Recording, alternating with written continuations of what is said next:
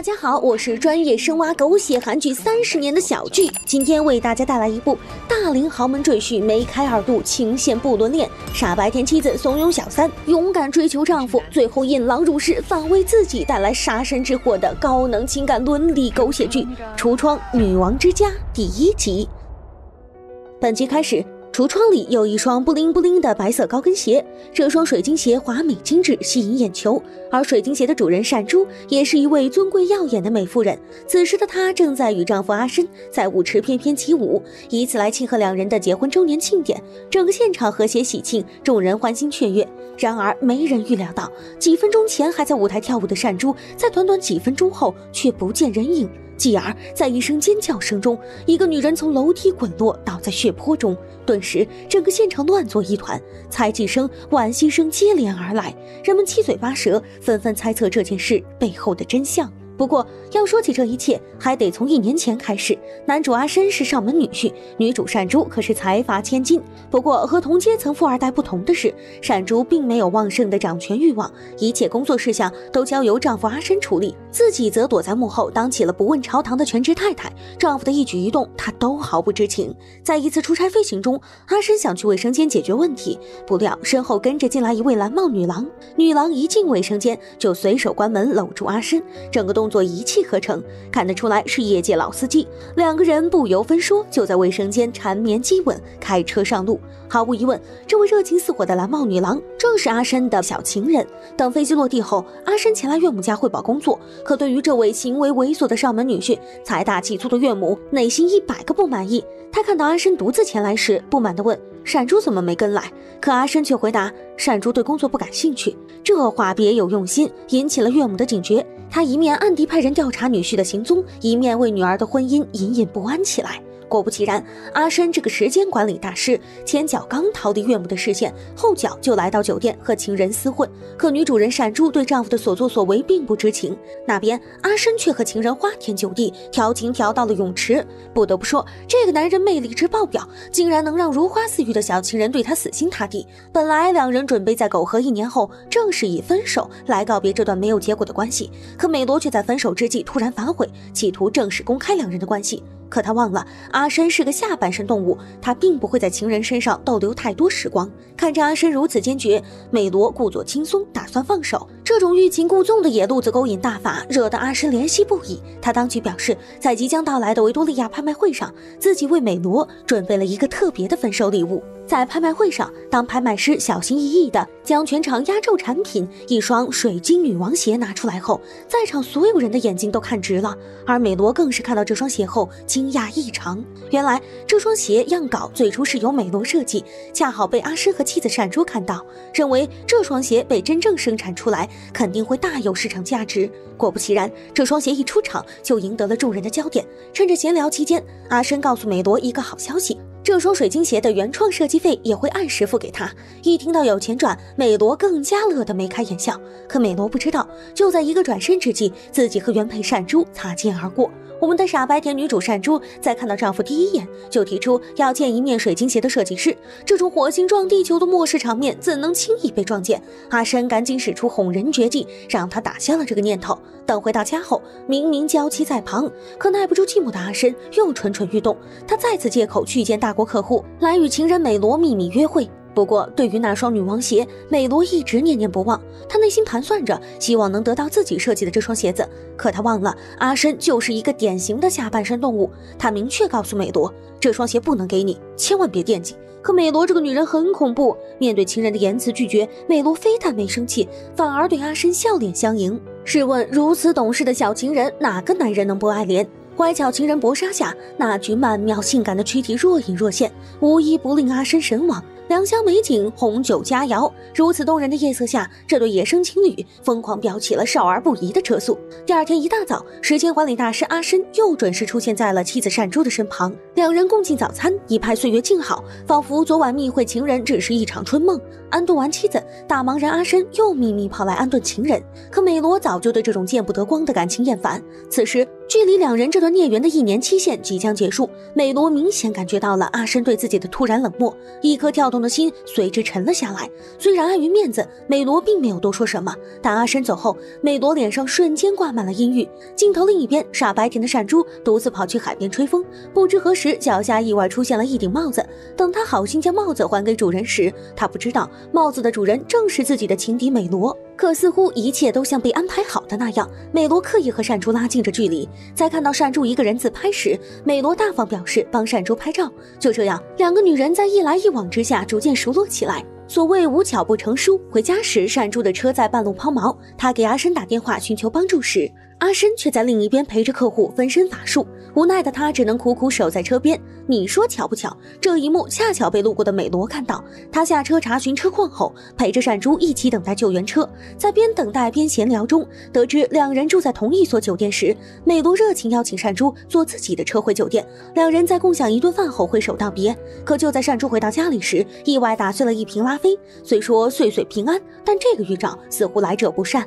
而另一边，忙完工作后的阿申却对妻子不闻不问，跑来和美罗约会。在情浓之时，阿申送给美罗一双性感红高跟鞋，并对她深情地说，高跟鞋是女人战靴，以后无论兴衰荣辱，请一定穿着这双鞋子所向披靡。瞧瞧人家这满分的把妹技能，又是送鞋子又是说情话，撩的妹子幸福的不要不要的。不过这对野生情侣心里都清楚，这双红高跟鞋是两人的分手见证。过了今晚，这段露水情缘将会烟消云散。黑暗过去，白昼来临，真佩服阿申的旺盛精力。和情人忙活一晚之后，竟然能在第二天打起精神，将那双维多利亚女王水晶鞋深情款款送到善珠手里。和情人的1年不伦恋结束后，阿申从里到外获得了人生自由，他的开心显而易见。可是就在他和妻子善珠携手回家时，这种温馨的气氛被一通紧急电话意外打断。阿申在接到电话后，神情突然紧张起来，他慌张地安排善珠独自回家，自己则驱车前往医院。原来在结束恋情后，小情人美罗却抑郁服毒。看着病床上面色苍白昏迷不醒的美罗，阿申莫名心疼，他惭愧地亲吻美罗的手，内心被巨大的自责紧紧包围。当美罗苏醒后，阿申心疼地问，傻姑娘为何如此想不开？可美罗的话更让阿申难过，因为他说，我不想让你难做。如此环境下，如此娇弱倔强的病美人，任谁看了都心疼。这话一说出口，下一秒阿申就紧紧抱住美罗，毫不松手。女主人善珠心情美美，又是化妆又是喷香水，开启一天的美好生活。与此同时，情人美罗自杀未遂后，也被阿申金屋藏娇，在一所别墅休养。而镜头拉回善珠这边，贵妇的一天就此展开。她和闺蜜卷毛妹和短发姐一起来做按摩，就在几人聊天中，意外发现不远处有个大美女。这个美女如此面生，可不是贵妇圈的人。善珠抬眼望去，这人可不就是前几天遇到的美罗吗？他立马上前去热情地打招呼，丝毫没有意识到这种别有用心的相遇背后隐藏的真实目的。面对这个陌生女人的强行加入，几个贵妇都看在善珠的面子上，说着言不由衷的恭维话。短发姐和卷发妹一边夸美罗的包包好看，一边用言语试探着她的实力。而另一边，工作状态中的阿申摇身一变，成为了职场精英。他正在为与上海百货公司合作的事情忙得焦头烂额，等下班后去秒变渣男，弃妻子儿女于不顾，跑去和美罗缠绵，温香软玉，美人在怀，是个男人都欲罢不能。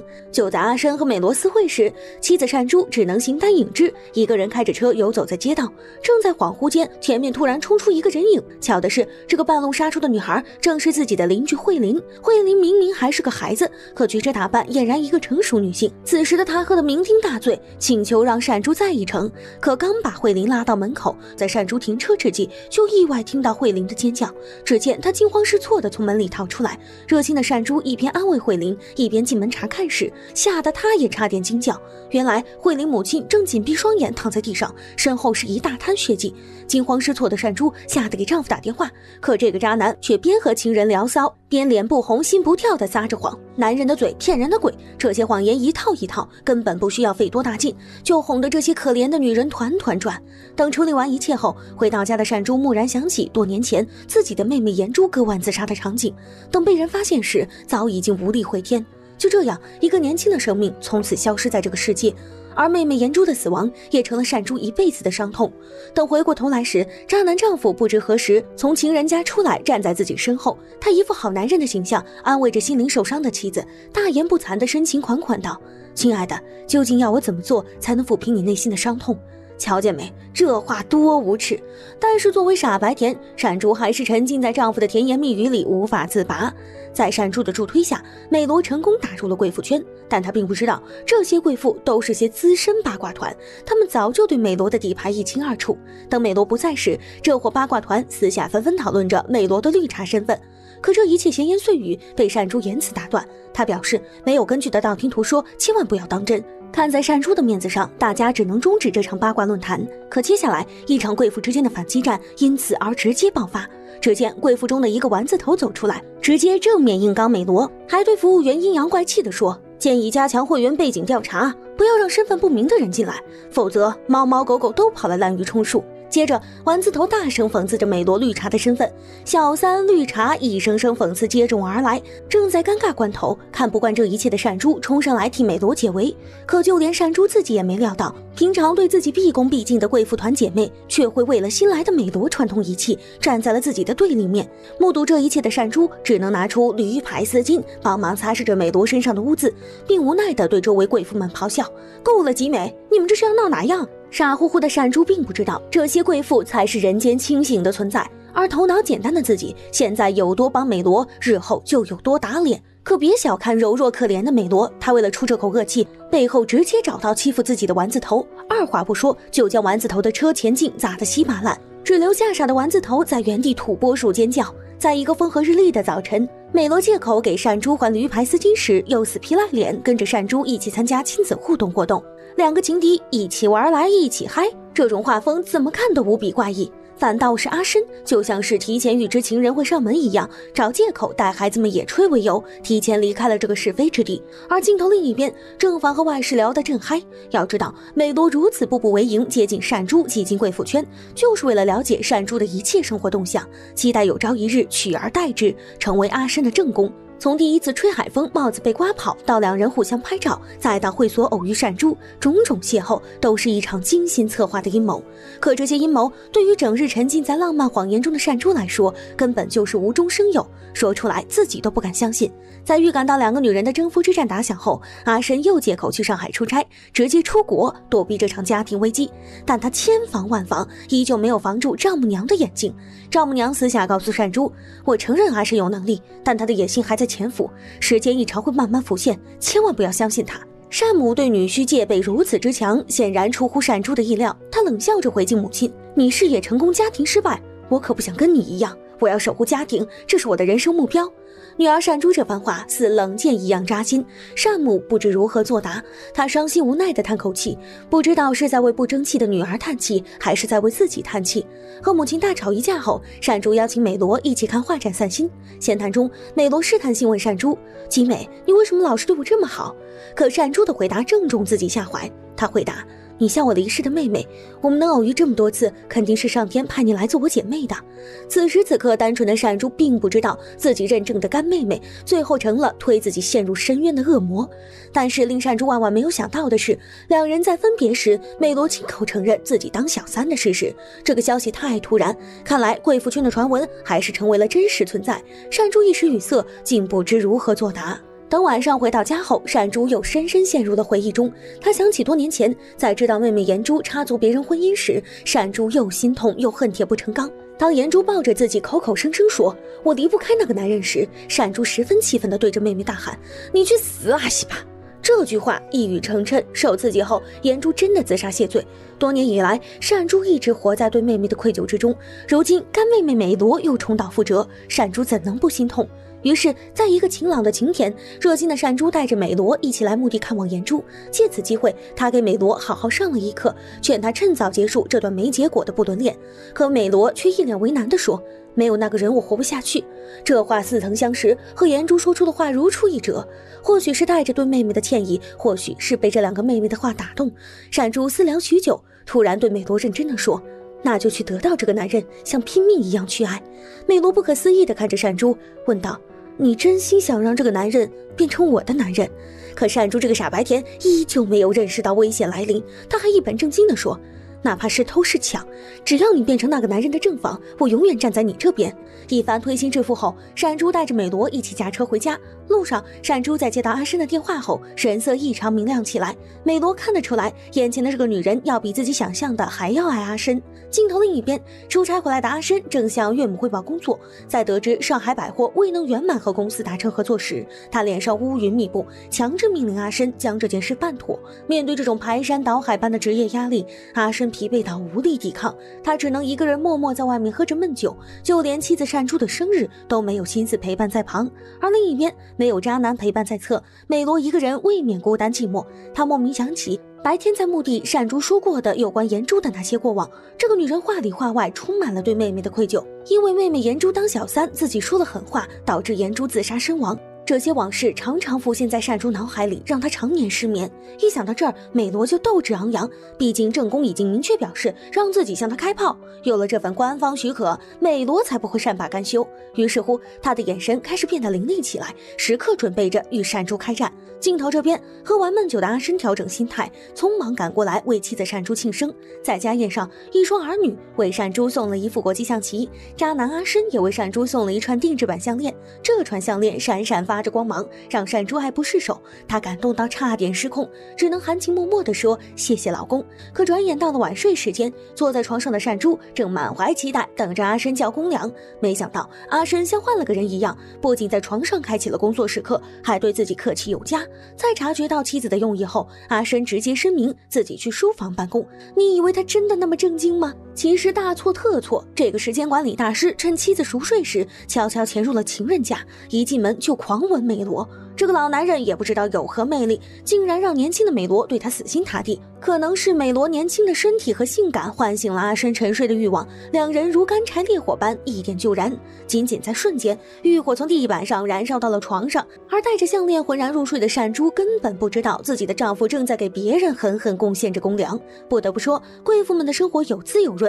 善珠和几个贵妇朋友相约来舞蹈课，老师却突然带来一个性感妖娆的新学员。这位新学员在热情的自我介绍后，意外发现善珠没有带舞伴前来。正在善珠不知作何解释尴尬期间，姗姗来迟的阿申如同天使降临，不仅替善珠解了围，还和善珠一起在舞蹈房翩翩起舞。要是没有阿申这档子烂事儿，这对璧人像极了教科书般的夫妻。共舞的卷发妹虽然人前风光无限，但在人后却被丈夫拿捏家暴。而隔壁的短发姐虽然比卷发妹幸运，至少丈夫不家暴，可自己的丈夫却是个跟踪狂，他的控制欲极端又变态，整天神经兮兮，怕妻子出轨，搞得短发姐时常处于崩溃边缘。看来贵妇圈表面耀眼无比，私底下每个人都有自己的难处。当晚上全家共进晚餐时，护肤心切的善珠和善母商量准备把1周1次的家庭聚会改成1个月1次，可强势的善母却拒绝了这个提议。母女俩为了不同观念再次吵了起来。善珠始终认为父亲的外遇和妹妹的离世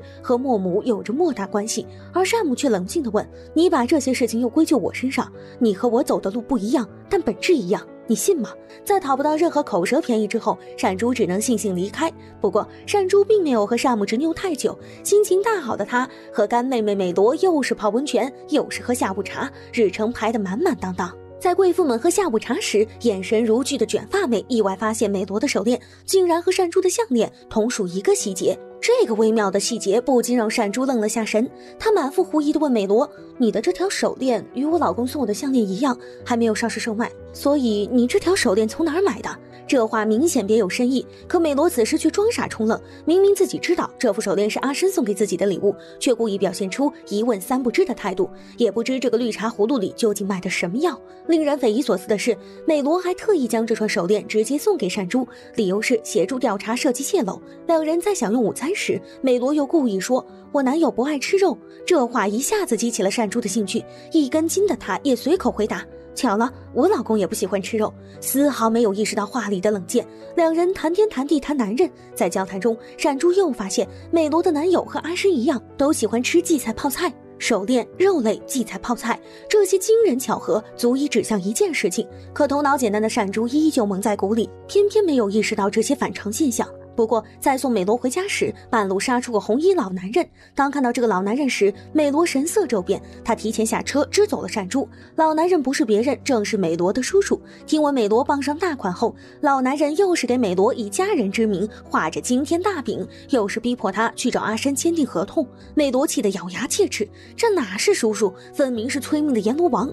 美罗严厉拒绝了叔叔的无理要求，为了以死明志，他直接冲向车水马龙的大马路。眼见对面一辆车疾驰过来，就在这千钧一发之际，善珠从后面冲出来，一把抱开了美罗。惊魂未定之下，美罗震惊地看着善珠，要不是这个女人，自己的命早就交代在此。此刻美罗的心情非常复杂，眼前这个叫善珠的女人俨然将自己当作亲妹妹看待，而自己却明里暗里将她视为敌人，真的是滑天下之大稽。回到家后，美罗静静地坐在沙发上发呆。他想起了很早以前自己的父母双双身亡时，叔叔趁火打劫，将父母名下的工厂全部夺走。这些黑暗回忆曾深深埋藏在美罗心底。如今叔叔的出现，又意味着这段痛苦回忆将继续被翻出来。转眼很快到了善珠弟弟郑源回国的日子，整个机场人来人往。就在善珠为郑源接机时，一个正接受记者采访的男人突然走出人群，向善珠打了声招呼。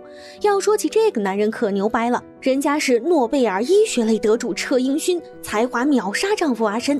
几个人在一番简短叙旧后，回到家时，作为姐姐的善珠亲自下厨，为弟弟做了一锅风湿汤。等一切就绪后，她带着一瓶五粮液跑来和美罗喝酒。闲谈中意外得知美罗男友也是水果园少主时，善珠一脸兴奋地说：好巧啊，我老公也是水果园少主。明明共同细节已经透露了这么多，可善珠却依旧没意识到事态的重要性。而这两个女人共同的男人阿申此时却正在外面和同事聚餐。就在大家尽兴时，一个玻尿酸美女主动贴近了阿申。看这架势，这小子临老又要入花房。不过向来把妹无数的阿申，这时候却化身为柳下惠，对这种主动现身的大美女毕恭毕敬，颇有拒之千里之外的意图。事出反常必有妖，阿申自己心里也明白。等回到家后，善珠从阿申换下的衣服上莫名闻到一阵女人香，这些异常让善珠焦虑不安。好在这其实是个误会，玻尿酸美女并没有和阿申有过分举动。误会解除后，善珠放下了一颗悬着的心。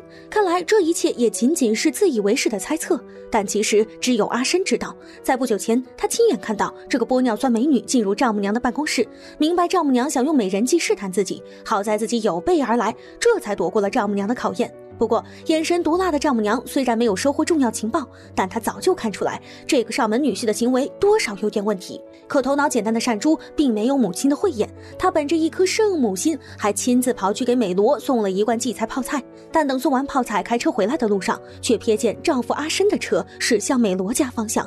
此时此刻，善珠的脸色突然大变，她猛然想起丈夫曾给自己说过，我先不回来，有个紧急会议要开。这句话如同一记深水炸弹，炸醒了善珠。她暗暗开车跟踪着丈夫进入了地下车库，可就在一个转弯之际，那辆车突然消失不见，任凭怎么寻找都不见踪影。善珠突然怀疑起自己是不是看错了，但其实她并没有看错，只是由于这个地下车库没地停车，丈夫阿申溜了一圈后去了其他的停车场。镜头另一边，阿申回到情人美罗的住处，在品尝到那罐荠菜泡菜时，对这个味道赞口不绝。而两人在打情骂俏间，却不知道外面正悄然站立着善珠。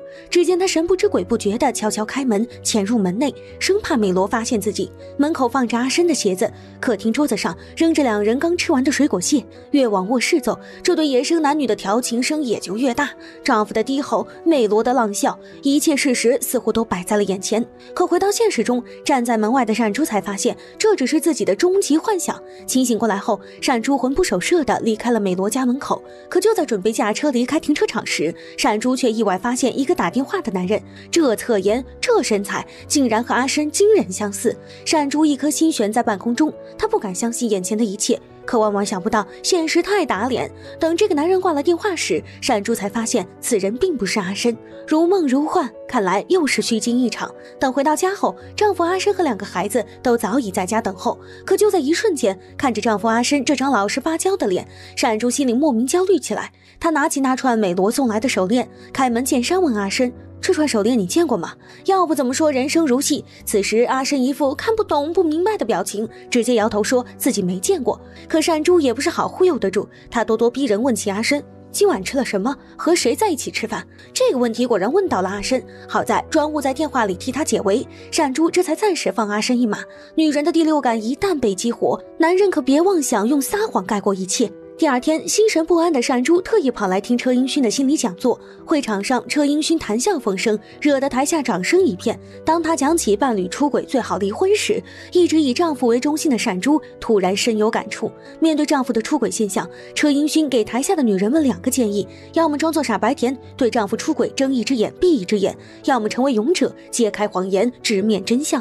这2个建议让善珠深以为然。注意看，车英勋看善珠的眼神与别人不一样，这2人之间似乎又有什么故事。果然，当讲座过后，在听到善珠疑似遇到了家庭危机后，车英勋突然问他：当年你选阿申时，为何我被淘汰？只听善珠嫣然一笑说：因为你太自由了。这话一语双关，既不失分寸，又直接解释了2人的前缘纠葛。镜头这边，阿申又在公司接受着丈母娘的批斗。在问起与上海百货公司合作进度时，阿申又以马上谈成合作，企图搪塞丈母娘。可丈母娘不是吃素的老虎，她冷着脸下了最后通牒：你要是还没有达成合作，就不如主动辞职。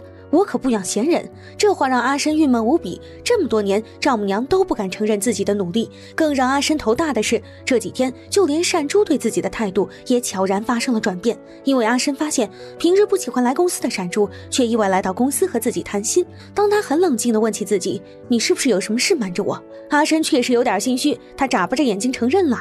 本以为善珠会得到他想要的答案，可这个渣男却面不改色说：其实我爱你的心意不到1%。如此关头却撒谎不带眨眼，不愧是渣男中的极品。回到家后，善珠越想越不对劲，隐约觉得美罗和阿申之间似乎有说不清道不明的隐情。于是善珠借口来美罗家化妆，故意在美罗的房间穿梭，试图寻找能够证明美罗与阿申有染的证据。果不其然，一瓶同款香水赫然映入眼帘。这个细节让善珠抓狂，她按捺住狂躁的情绪，开口问美罗：姐妹，你男友姓甚名谁，何方人士？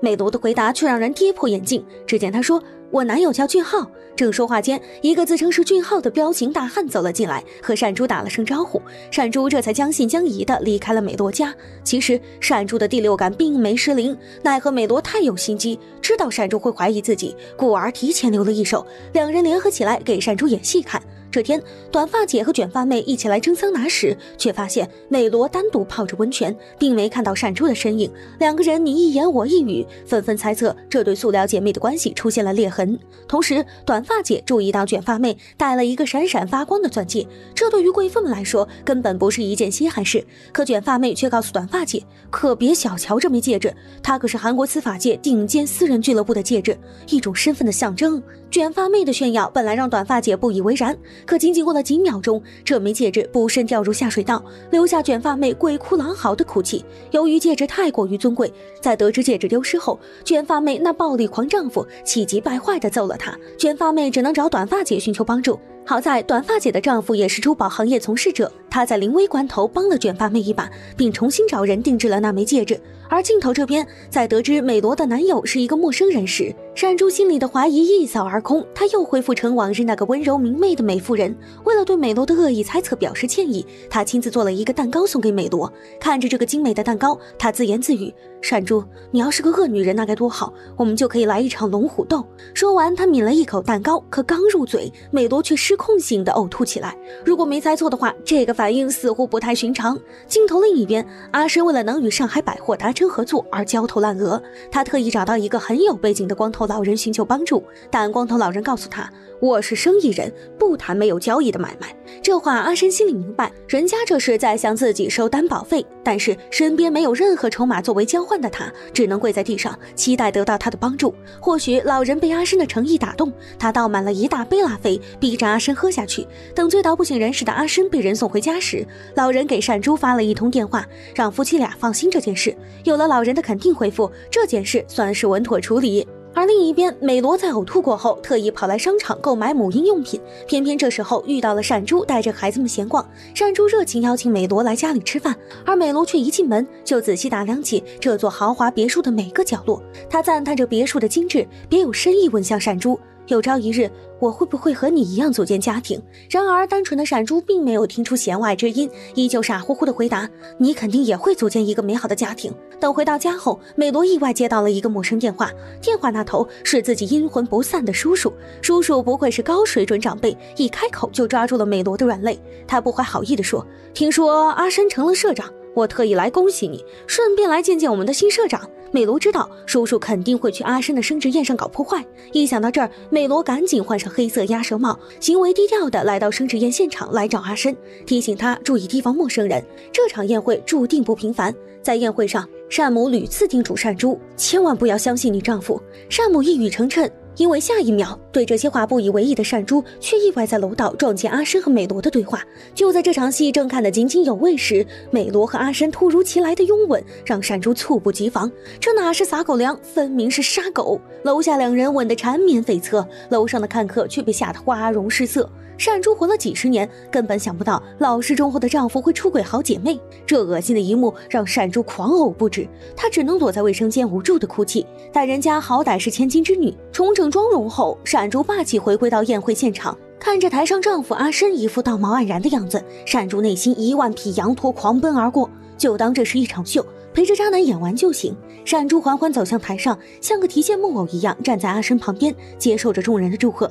宴会还没结束，善珠就提前退了场。当他假装不知情打电话给阿深时，这个渣男依旧一本正经地骗自己说，待会儿还有第2场，你先洗洗睡。如此高超的骗术让人防不胜防，之前的海誓山盟犹如镜花水月，可真是讽刺。善珠独自将车开到河边，声嘶力竭地哭泣着，而自己的丈夫呢，这个中年渣男正拿着一束花跑到情人美罗的家中，美罗殷勤地献上了蛋糕，两人狂野地抱在一起。这对野生情侣仿佛有无穷精力，每时每刻都在竭力释放着荷尔蒙。看来天下凤凰男一条心，这种豪门赘婿的野心可不仅仅是抱得美人归。才刚当上社长的阿深直接告诉美罗，我想爬上最高层成为会长，这分明是吃绝户吃到妻子连渣渣都不剩的节奏。美罗显然并不在乎这些，他试探性地告诉阿深，我想怀孕，孩子我自己养，赘婿有私生子，这要是曝光出去，后果可想而知。只见阿深紧张地说，如果真要孩子，我们就到此为止。看着小情人心事重重，渣男安慰道，等过了这段时间，你爱怎样就怎样。就在两人肉贴肉耳鬓厮磨间，善珠的电话十分应景地打过来，于是这位时间管理大师提起裤子赶紧往家里跑。偏偏在这时，尴尬的一幕出现了，阿深怎么也没想到善珠早已等候在美罗家楼下。他忐忑地上了车后，却发现妻子开着车在大街上横冲直撞，肆意发泄。好不容易停下车，阿深还没缓过劲来，善珠却问了灵魂问题，你怎么能背叛我？是啊，这么贤惠温柔的妻子，背叛他就是罪加一等。可阿深依旧抱着我不听，我没有，不是我的态度极力否认，一方面说别人在勾引他，一方面又说自己花田犯了错。当善珠将阿深出轨的时间地点准确无误说出后，阿深彻底傻眼了。他开始和所有渣男一样，又是对妻子认错，又是极力撇清干系，口口声声说我错了，对不起，那个女人和我没关系。男人的嘴骗人的鬼，美罗要是在场，听到这句话肯定气晕过去。当阿深再次说起我爱你，你心里更清楚时，善珠冷笑了一声，我说阿深，没让你跪搓衣板已经很不错了，你偏要火上浇油来一句出轨短暂到像一阵风。好家伙，这话直接气跑了善珠。回到家后，善珠一夜做到天亮，他想了很久，准备去找美罗谈清楚。眼前的美罗风骚野性，充满骚狐狸的味道。善珠开门见山问，我记得你当时有一场分手旅行，后来怎么没分成？美罗说，我吃安眠药了。房间的气氛突然紧张起来。当问起两人不伦恋的开端时，美罗想起2年前他难缠的叔叔正为家产的事逼自己妥协，是阿深在关键时刻来了个英雄救美，于是一场孽缘由此展开。可美罗这个心机女并没有实话实说，只说是他们2人在最累的时候互相遇见。善珠绝望地转身离开，带着一身疲惫，善珠来到阿深的办公室。阿深本来做好了自我检讨的准备，可在听到善珠那句离婚时，他开始紧张起来。要是离开财阀妻子，自己的事业绝对会有危机，这个道理谁都明白。阿深百般解释挽留，甚至耍起心机，1-2个孩子想要挟，假仁假义地说离婚对孩子不好，孩子是母亲的软肋。在善珠发愣之际，阿深说了句更毁3观的话，你想让你的孩子变成你和小姨子的复刻版吗？气得善珠骂了句疯狗。镜头这边，这对感情破裂的夫妻相约在河边，善珠失魂落魄地告诉阿深，为了家庭和孩子，我再给你一次机会，不然就离婚见。这个女人还是心太软，放了渣男一把。为了掩人耳目，夫妻俩在饭桌上装腔作势，一副恩恩爱爱的场景。善母仍是板着脸不苟言笑。但此时此刻，善珠突然有些理解母亲。吃完饭后，善珠问母亲：“您第一次知道父亲出轨时怎么挺过来的？”这个问题让母亲摸不着头脑。她疑惑地问：“怎么，女婿出轨了？”母亲是何等聪明的人，善珠怕母亲雷霆大怒，立马摇头否定，同时扯起了郑源。原来郑源并不是善母的孩子，而是善珠父亲的私生子。往事不可追，善母在提起这段往事时也难过起来。他告诉善珠，当时本想一走了之，但为了2个女儿，善母忍了过来，最后被迫接受了郑源。最后善母说了句至理名言：出轨是罪，死也改不了。镜头另一边，阿深来到美罗的房子兴师问罪，他责备美罗不应该接近善珠，破坏他们的夫妻感情。这个渣男事到临头不反思自己，还怪小三勾引自己。为了讨好妻子，阿深摇身一变，化身家庭主男，又是煮粥又是做咖啡，极力限制殷勤。与此同时，镜头另一边的车英勋看到了之前开讲座时善珠留下的字条，上面写满了怀疑丈夫出轨的字眼。车英勋知道善珠家的事情并不简单，于是带着一束玫瑰出现在善珠面前。或许玫瑰花太惹眼，善珠脸上也露出了久违的笑容。作为心理医生，车英勋太了解善珠的不易，他来并不为别的，只为能让善珠敞开心扉，向自己倾诉烦恼。这些话让善珠感动不已，人生得一蓝颜知己，夫复何求？有些东西一旦揭露出来，当事者就会活得很累。善珠极力在聚会上扮演贤惠妻子，在外人看来，2人的感情依旧如胶似漆。贵妇圈里，这对模范夫妻走到哪儿都会成为别人羡慕的对象。聚会过后，当阿深的电话再次响起，善珠又开始警觉起来，看着阿深一次又一次挂断嫌疑电话，善珠失望地说：“看来你还是没有清理干净小三。如果做不到，我来清理门户。”阿深可不敢答应这个提议，他一边信誓旦旦做着保证，一边又跑来情人美罗家，打算斩断孽缘。此时的美罗正在看一本孕妇手册，在看到阿深进来后，说有惊喜等着他。好家伙，在看到这个惊喜时，阿深差点晕厥过去，只见满屋的婴儿床和婴儿用品，这哪是惊喜，明明是惊吓。回到家后，阿深一脸愁容，睡不着觉，可善珠却意外睡得香甜。他做了一个梦，梦到自己约美罗出来劝他收手，可万万没想到，美罗的一番话让善珠瞬间坠入深渊。只见美罗说：“姐妹，是你当初劝我，无论是偷是抢，都要夺走那个男人。”没错，这话确实是善珠所说，但此时此刻，善珠为自己说的话感到丢人。面对如此嚣张的小三，善珠终于沉不住气，她面目狰狞，狠狠抓着美罗的衣领。就在争执间，美罗瞬间被推下悬崖。幸亏这只是一场梦，一切还能挽回。醒来后，善珠正式约美罗见面。其实到这一步，2个女人心知肚明，但始终没有捅破最后一层纸。念在旧情上，善珠劝美罗：“无论如何，你都不能破坏别人的家庭。”但很显然，美罗假装没有听懂。回来的路上，副驾驶上的美罗还在执迷不悟，一再坚持不想跟渣男分手，这可把善珠气得半死。他终于捅破那层纸，明确告诉美罗：“阿深是我丈夫。”本以为美罗会有所收敛，可当接下来美罗说自己怀孕了时，善珠明显被吓到，她甚至根本忘了自己还在开车。短短几秒间，车辆在失控下直接甩出去，与一辆黑车相撞。顿时2人被撞得鲜血横流，晕倒在车里。车祸过后，现场一片狼藉，善珠和美罗被紧急送去了医院抢救。在得知这个消息后，渣男阿深赶紧来到医院，赫然看到此生再也忘不了的画面。这2个与自己有千丝万缕关系的女人，如今一左一右，正躺在相邻病床上。为避免节外生枝，阿深做了一个临时决定，让他俩分开救治。好在善珠仅受了点轻伤，直接出了院，但美罗却一直在晚上才醒了过来。果然，破坏别人家庭是有报应的。美罗醒来的第一件事就是发现自己意外流产。美罗受伤躺在医院，阿深焦急得如热锅上的蚂蚁，他坐卧不安，总想偷偷溜去慰问情人。在遭到善珠的反对后，阿深左思右想，最后乖乖留在了家中。另一边，虽然经过了极力抢救，但美罗最终没有保住胎。也许上帝也厌恶了这个女人。当腹中唯一的筹码被上帝收回时，美罗只能疯狂地给阿深打电话。可美罗等了一夜，阿深始终未接电话。福无双至，祸不单行，阿深的工作也开始被善母怀疑起来。当善母得知好女婿阿深将承办单位换成了音乐皮革厂时，他更加疑惑。要知道，这个皮革厂早在之前亏损倒闭，但在理清这个皮革厂的老板正是美罗叔叔时，善母瞬间嗅到了一丝危险气息。他叫来阿深，声称要见这个女人。岳母的军令在即，阿深不敢轻易违抗，他只能硬着头皮寻找对策。而此时的美罗正在家里宽衣洗漱，涂脂抹粉。最后她抹起口红，穿上战袍，杀气腾腾来到了善珠家。这个女人不简单，流产过后竟然主动打响了争夺渣男的战争。在打开门看到美罗的第一眼，善珠知道此人来者不善，两个女人在门口互相僵持，各不妥协。正好两个孩子放了学，美罗这才趁机溜进来，看着孩子们没心没肺的和美罗聊着天，善珠在一旁尴尬的抠脚趾。不是冤家不聚头，偏偏在此时，阿申下班推门回到了家中。好家伙，不伦恋的两大主角全部站在面前，善珠一阵反胃，跑去卫生间呕吐。当着众人的面，美罗笑靥如花地跑到阿申面前，挑衅一句初次见面请多关照。接着他俨然一副女主人模样，肆意在客厅转悠，最后将目光停留在了国际象棋上面。阿申彻底傻了眼，一边是妻子，一边是黑化的小情人，也开始不知所措起来，只能借口妻子不舒服，先打发情人回去。可在临走前，美罗甜甜的叫了声姐夫，最过分的是当着善珠的面要求阿申送自己回去，还真是狗行千里改不了吃屎。送美罗回家后，阿申又发挥出嘴炮优势，劝美罗再忍忍，你现在上位还不是时候。美罗情绪失控，喊着到底要忍到什么时候？接下来阿申的话让他再一次陷入了罪孽圈套。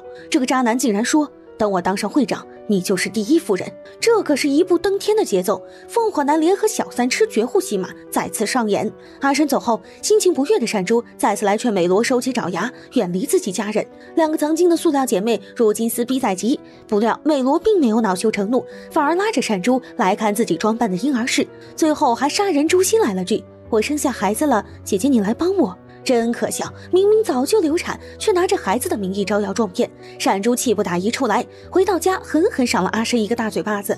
渣男人人恨，要不说这一巴掌看得人大呼过瘾。镜头另一边，早已经起疑心的善母叫来皮革厂老板，就是美罗的那位恶人叔叔。可惜叔叔是个老油条，他知道侄女事情一旦败露，自己肯定讨不到好果子，于是千方百计以美罗已经结婚的借口糊弄着这位大 boss。善母可不是好忽悠的主，他不死心，依旧紧抓着美罗的真实住址不放手。但美罗叔叔始终跟善母绕着圈，就是不说实话。镜头这边，善珠家里狼烟四起，她的两个贵妇朋友也好不到哪儿去。短发姐的老公宝强试图让妻子向善珠借钱，卷发妹检察官老公最近没了脾气，对妻子也和气起来。一番追问下才知道，他早已辞职，成了一名基层律师。三个贵妇的平淡日子在同一节骨眼上开始戏剧性的变化起来。镜头另一边，美罗贼心不死，又约阿申吃饭。趁着这次机会，阿申甩出一份留学资料，再次劝美罗出国，美其名曰去深造。美罗当然不同意，但阿申这个千年老狐狸并不紧张，他直接拿私生子的事情说事。只见美罗脸色苍白，最终妥协说要考虑一下。安慰完情人美罗，阿申又马不停蹄地陪妻子善珠一起上国标舞课。上完课后，短发姐和卷发妹议论着美罗怀孕一事。卷发妹一口咬定说她是小三，肯定怀了私生子，但短发妹却解释说美罗没怀孕，因为她曾看到过美罗去买女性用品。这个消息让在场的夫妻二人脸色大变。回到家后，善珠直言，既然小三没有孩子了，你就要和他速战速决。阿申虽然点头答应，但以他的尿性，他能否斩断孽缘还未可知。要不说这个男人也够狠，二话不说就将小情人美罗居住的房子挂出去卖掉。等房产中介上门看房时，美罗才知道自己真的要被赶出来，这口气当然咽不下去。美罗跑去善珠家当场质问，为了避免污染自家空气，善珠却将美罗带到外边谈判。不料美罗张口就来，善珠偶念，你毁了我的孩子和人生。这还真的是恶人先告状，但善珠也不是软柿子，他反击道，是你毁了我的人生和家庭，我曾将你当妹妹看，现在我们恩断义绝。临走时，善珠刻意提醒美罗说，妹妹颜珠当时因为渣男甩了她才自杀，所以劝美罗好自为之。听了善珠的一番话，美罗愣在原地，脸色越来越差，也许是不甘心，也许是想报复。不死心的美罗对所有人编织着怀孕的谎言。当阿申来时，美罗依旧信誓旦旦说自己不去留学，要在国内生产。可他忘记了，眼前的渣男早已知道自己流了产。没有了后顾之忧，阿申毫不留情地撕开伪装，将所有的一切全都怪罪在美罗身上。果然，渣男到哪儿都改不了本性。最后，阿申头也不回地出了门，两个野生情侣就这样彻底决裂。镜头另一边，被这对贱男渣女折磨成抑郁寡欢的善珠来到车英勋的心理办公室。善珠絮絮叨叨讲着自己最近的遭遇。当车英勋一脸心疼地问起之后的打算，只听善珠回答，为了2个孩子，我只能选择隐忍。可说到这时，泪水顷刻喷涌而出，悲伤和绝望瞬间席卷心头。渣男办事果然快准狠，没过多久，美罗被扫地出门，就连电话也注销干净，一切似乎又回到了原点。美罗这个人再也没出现在贵妇圈，闪珠心情也逐渐晴朗起来。她又是带孩子吃炸鸡，又是和车英勋玩射击，忙得不亦乐乎。但很快，平静的日子即将被打破。这天，弟弟郑源打电话说要来家里吃牛排。当一家人准备好晚餐时，郑源身后的女朋友让所有人都惊呆了。此人正是阴魂不散的美罗。眼前的画面太充满戏剧性，闪珠瞬间天旋地转。但为了撑场面，闪珠还是坚持看完这场戏。美罗果然没把自己当外人，一来就谈笑风生。但闪珠和阿申却不乐意了。只见闪珠阴沉着脸问道：“你俩究竟怎么认识的？”其实郑源和美罗的相遇还有这么一遭狗血剧情。当时行走在郑源前面的妙龄女郎突然崴了脚，好心的郑源上前查看时，竟发现是自己设计的一款鞋。女郎抓住这个机会，当众责备起郑源，说他不应该制造这么低劣的鞋子。眼看围观人群越来越多，就在郑源异常尴尬时，美罗自告奋勇出来辩解说，正品鞋子的鞋跟都是一体化设计，而这双鞋子这跟和鞋底是分开的。言下之意，这双鞋子并不是正品，所以美罗当场鉴定这是双高仿鞋。正因为美罗为郑源解了围，郑源这才注意到这位看起来像白莲花一样的女孩来，一来二去，两人也就好上了。听完两人相遇的故事后，阿申深吸一口气，拿出珍藏版五粮液给大家喝，而美罗也不失时机地坐起腰来，他边喝边摇晃着酒杯，口口声声说这酒曾经喝过，全然不顾善珠和阿申的脸色。接着，美罗一不做二不休，当着大家的面边吃边评价泡菜的味道。酒、郑源、泡菜，所有的一切都暗示着美罗的有备而来。在看到郑源脸上沾了点泡菜时，美罗竟然旁若无人的擦着郑源嘴角，还一脸宠溺地说：“怎么还像个孩子？”好家伙，这个挑衅的动作直接让阿申血压飙升。而善珠的熊孩子在看到美罗如此暧昧的动作后，也傻乎乎地称之为舅妈。现场瞬间失控，善珠根本应付不过来。情急之下打翻了酒杯，于是善珠急忙找借口离开了餐桌，但这一切都被郑源看在眼里，他早已嗅到了空气中浓厚的火药味，于是趁机跑来找姐姐善珠。在知道两人曾经有过节后，郑源不以为然地说：“如果美罗以前有对不起你的事，请你原谅他。”善珠苦笑着：“原谅？美罗做的事，恐怕善珠这辈子都不会原谅。”估计在座的所有人都想不到，美罗和郑源的邂逅也是美罗精心设计的一场局。他故意买同人，又故意和郑源挤进同一个电梯，最后顺理成章和郑源在一起。但这一切郑源并不知道，也就趁着郑源和善珠离开后，美罗又坐起腰来，他试探地叫出了阿申的名字。一旁的两个孩子都很诧异，而另一边，郑源告诉善珠不要和美罗结婚。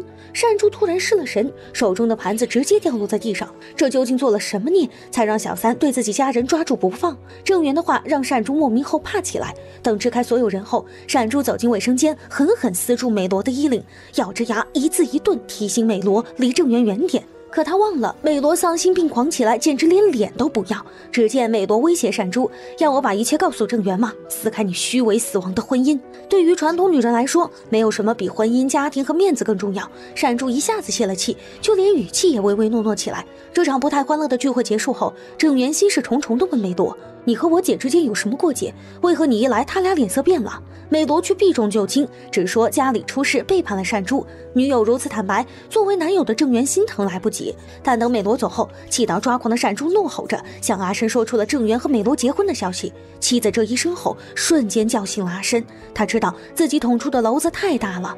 第二天，阿申叫来郑源，询问着郑源和美罗相遇的真相。两个男人的谈话渐入佳境时，郑源的电话响了起来，原来是善珠约郑源在岩竹墓园见面。其实早在前一天，姐姐和姐夫在面对美罗一事上都支支吾吾，欲说还休。郑源用脚趾头都能想到，美罗的事并不简单。趁着四处无人，在郑源的苦苦追问下，善珠才讲出实情，承认美罗曾是小三，还流过产。试问哪个传统的男人能接受这件事？但在郑源眼里，这件事深深触动了自己，因为郑源本来就不是善母的亲儿子，而是善父的私生子。只见郑源红着眼眶自责道：“我也是不该出生的私生子，父亲出轨时你们肯定很难受。”本以为郑源能回心转意，没想到他再次表明和美罗结婚的立场。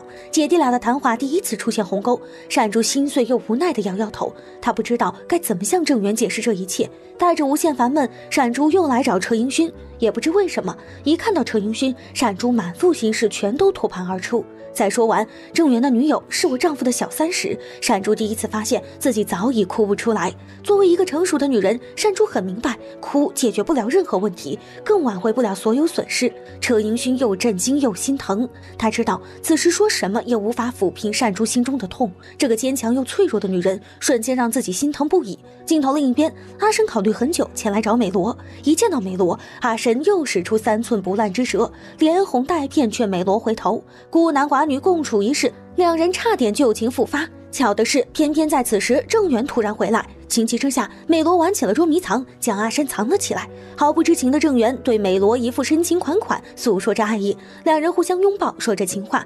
躲在暗处的阿深只能干着急，毕竟这个女人曾经属于自己。也不知看了什么免费大戏，阿深魂不守舍地回了家。只见善珠一改颓废，在深夜突然兴致勃勃下起了围棋。看着妻子如此反常的一面，阿深有种预感，善珠随时准备着反击。第二天，善珠笑脸盈盈地约见美罗和郑源，这让美罗疑惑不已。原来善珠此番前来别无他事，只是通知一声自己已经答应两人的婚事。接着他买下隔壁大别墅的产权当做礼物馈赠给这对情侣。美罗一时惊呆了，根本不知道眼前这个绝望主妇葫芦里卖的什么药。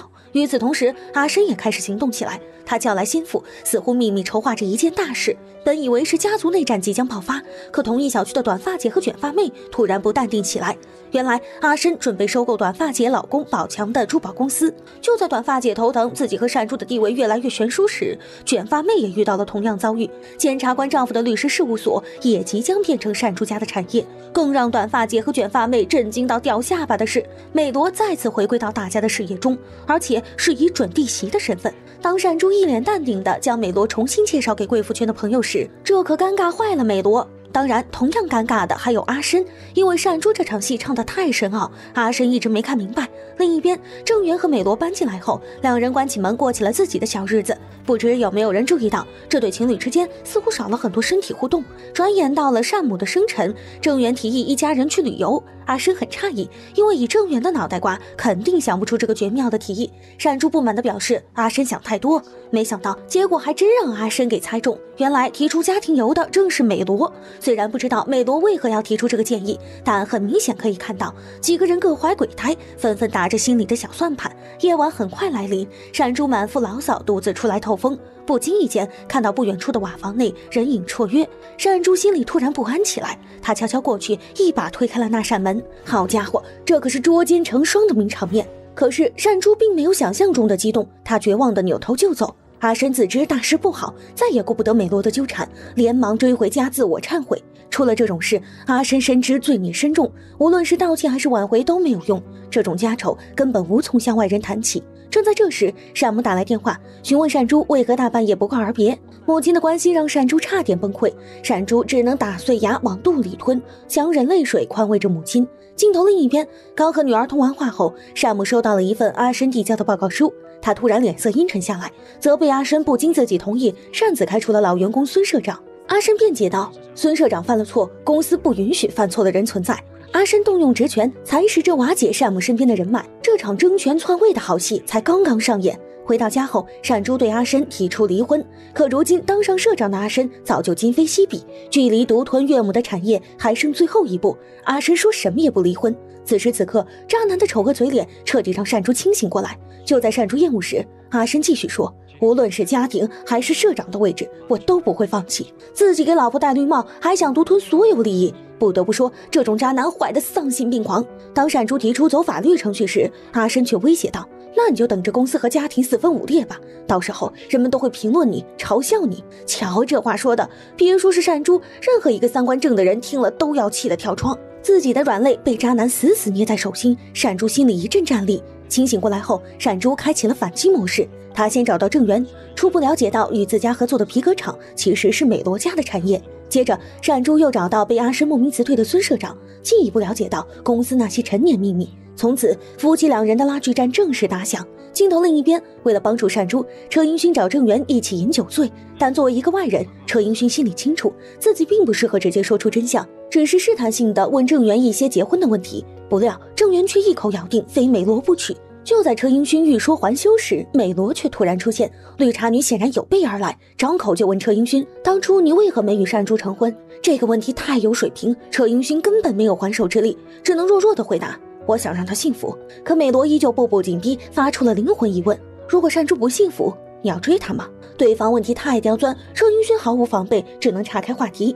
女主善珠也不是吃素的猫，她热情地邀请美罗试婚纱，这让美罗很惊讶，根本不知道善珠葫芦里又买什么新药。就在试婚纱时，善珠微笑着告诉美罗，一旦你和郑源结婚，你这辈子就陷入你设下的圈套中，所以你想好了吗？美罗心里咯噔一下，他从没料到自己挖的坑这么大，如果成了郑源夫人，自己和阿申就真坐实了乱伦恋。试完婚纱后，善珠故意和美罗拉起了家常，要不是有这档子事，两个女人完全可以做塑料姐妹。善珠开门见山告诉美罗，我们做个交易，你得到你想要的阿申，我也得到我想要的东西。这个提议让美罗陷入了沉思，因为善珠想要的第一样东西就是希望美罗和郑源分手。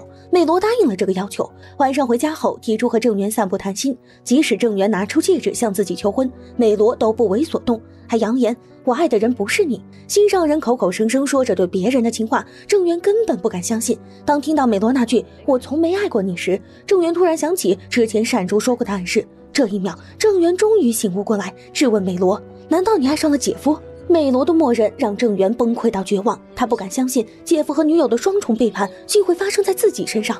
郑源绝望着，怒吼着，驾车来到善珠家，知道了一切想要知道的真相。仅仅在一个晚上，整个世界都变了。送走美罗后，郑源一脸杀气来公司找到阿申。面对阿申的强行握手，郑源不屑一顾，临走时特意提醒阿申，以后行事多加注意。浓烈的火药味充斥在两人周围，阿申嗅到了一丝危险气息，但阿申此时根本没时间应对郑源，因为崔理事和自己沟通出现了代沟。在听到崔理事誓死保护会长时，阿申却不急不慌，拿出崔公子吸食烟草的事威胁崔理事，命都掌握在别人手里，崔理事就算对会长再忠心，也绝不敢和阿申对着干。女婿叛变，中层倒戈，公司真的要变天。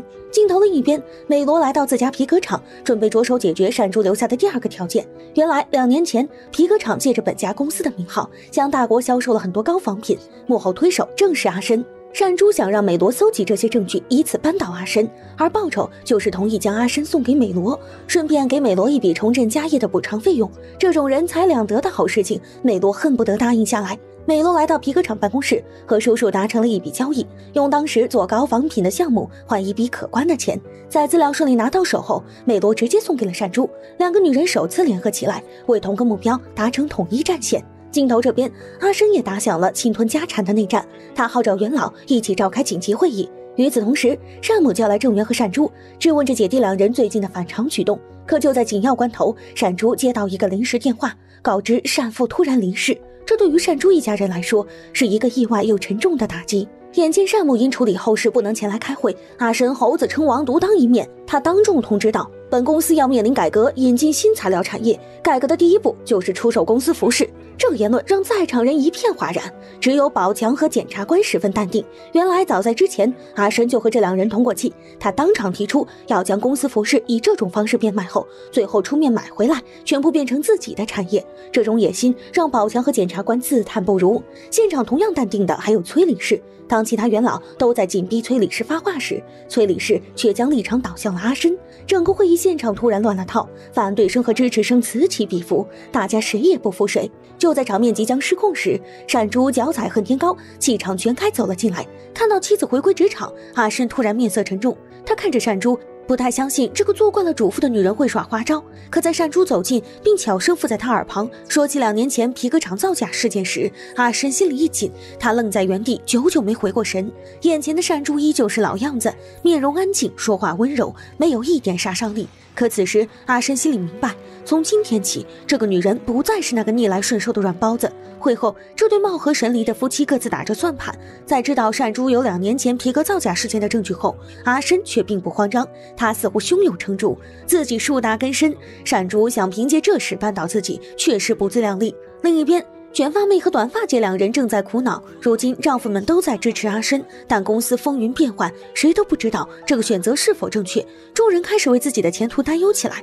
如今局势变化，阿申也只能走一步看一步。他想起前几天美罗在赶着见善珠之前提前找到自己，奉上那个皮革厂造假的核心证据。美罗这个女人关键时刻和自己一条心，阿申心里美滋滋。作为回报，他当场给美罗献上了自己昂贵的肉体。可在一瞬间，阿申却怕了起来，因为他知道善珠从不打无准备之战，他敢那样跟自己说话，肯定是有把柄在手。阿申越想越怕，趁着美罗来电，他忐忑地问：你给我的证据再没有别人知道吧？在得知证据天上地下仅此一份后，阿申放下了心。不过美罗这边却遇到了麻烦，他刚刚挂完电话，却看到善珠找上门来，戳破了美罗的虚伪谎言，指责他：你很清楚，你给的资料全部没用。善珠来这儿的另一个目的就是想要回真正的证据，可美罗还是那副皮笑肉不笑的表情。他一脸淡定地表示自己已经给了善珠证据，现在需要他兑现承诺，和阿申离婚。善珠听了这话就来气，回敬了一句：真不要脸。这话骂得让人心里痛快。如今两个女人再次撕破脸，美罗更是以流产胎儿为要挟，劝善珠妥协。善珠无话可说，知道眼前这个女人无可救药，红着眼眶说：要怪就怪你的不伦恋，你们一定会有报应，等着瞧。与此同时，阿申忐忑不已，生怕善珠翻出证据。他找到美罗叔叔前来质问真相，叔叔的嘴巴不太严实，没几下就被阿申套出了两个重要人物，一个是美罗，一个是善珠，这让阿申内心凌乱无比。这个节骨眼上，他确实不知道该信谁。就在善珠为拿到证据发愁时，一个晴天霹雳传来，善母突然病重。同样的消息传到阿申耳里，他突然像打了鸡血一样兴奋起来。如今会长病危，最高职位唾手可得，想想就让人激动。可他忘了，要是自己当会长，第一个不同意的就是善珠。会长病重，夫妻二人又分庭抗礼。当这些消息像长了翅膀一样传遍了贵妇圈后，贵妇们纷纷讨论着这对夫妻。有人说这两人各自有一个秘密情人。这群贵妇太无聊，热心谈论别人家事，车英勋也无辜躺枪在八卦中。但不管大家怎么猜测，隔壁豪宅这对夫妻不和的事早就成了圈内公开的秘密。工作不省心，家庭也让善珠焦头烂额。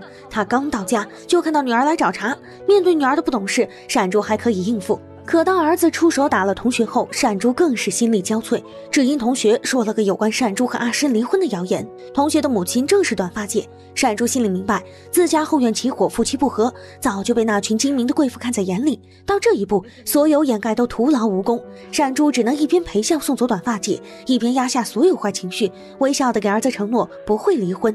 不顺心的事情一桩接一桩，让善珠应接不暇。这边家庭琐事还没处理完，那边菲律宾分工厂在阿申的指示下开始罢工，毫不知情的善珠只能让孙社长去趟菲律宾亲自调查情况。紧接着海外投诉失控，运营资金短缺，各种压力齐找上门。就在善珠焦头烂额时，母亲的电话让善珠更陷入谷底。她在电话里问女婿这会儿在干啥，善珠根本无法回答。要是母亲知道公司危机，自己家庭破碎，那还得了。豆大的泪珠从眼角跌落，她强忍痛苦先吻住母亲。她不知道狼子野心的丈夫阿申正在秘密进行着下一个计划。另一边，美罗为了自己所谓的爱情，已经心态扭曲到了极致。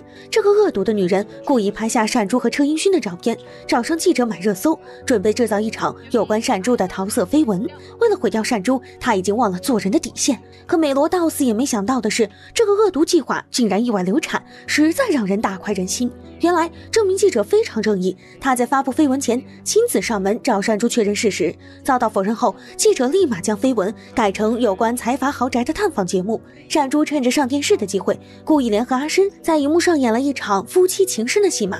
这对夫妻不愧是奥斯卡影帝，如此剑拔弩张的两个人，竟然在荧幕前互诉着情话，感情真挚，让人羡慕。美罗守在电视旁，苦苦没等到自己期待的好戏，反而被阿申夫妻俩喂了一口狗粮，他气得砸碎电视，毕竟纸包不住火。在阿申得知这件绯闻是美罗举报后，打电话向美罗询问真相，这个满嘴谎言的女人却事到临头，依旧一脸无辜，装作毫不知情。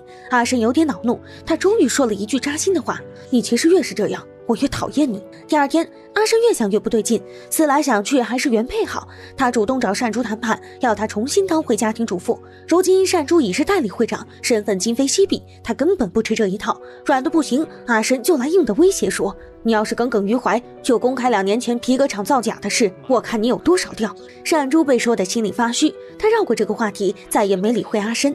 可阿申步步紧逼，断定善珠手里没料，命令他回归家庭，扬言你现在的会长位置我来做。夺权之战正式打响，一切都在阿申的安排下顺利进行。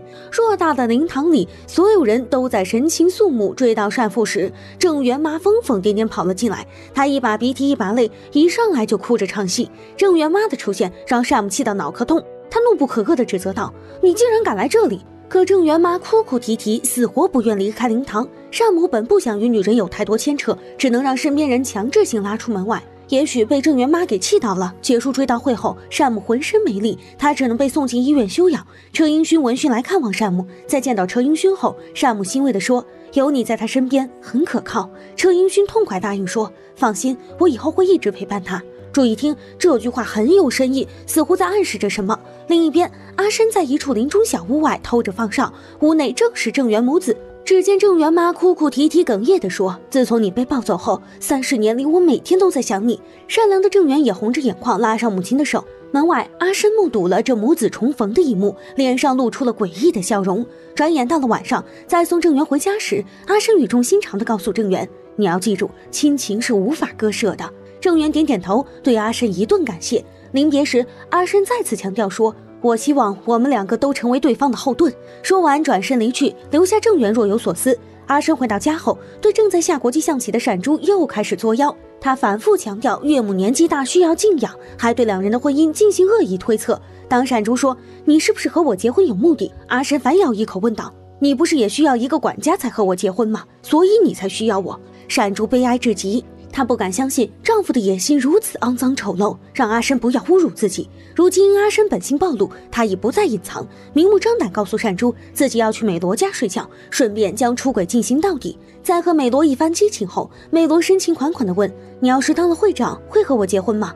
可谁又能知道一个渣男的心思？阿申委婉拒绝了美罗，面不改色地说：只要2人相爱就行。这可不是美罗愿意听到的话，她瞪着眼睛，只能干着急。另一边，郑元妈跑来病房，故意骚扰善母，气得善母准备赶郑元妈走。不料这推推搡搡的一幕恰好被赶来的郑元看到，他脸色阴郁，公开指责善母：你用30年断了我们的母子情，如今别想随便欺负我母亲。善母根本不敢相信这是郑元说出的话，严重怀疑自己养了30年的白眼狼。看着郑元离去的背影，瞬间如鲠在喉，眼神悲哀又失望。出医院后，郑元带着母亲又来到林中小屋，母子俩又是一番叙旧。谁能想到前一秒儿子刚刚离开，后一秒郑元妈就收起可怜弱小的表情，幸灾乐祸地给阿申电话汇报：我成功让郑元和善珠一家反目了，你答应的钱什么时候送到？阿申敷衍地说：你放心，我会打款的。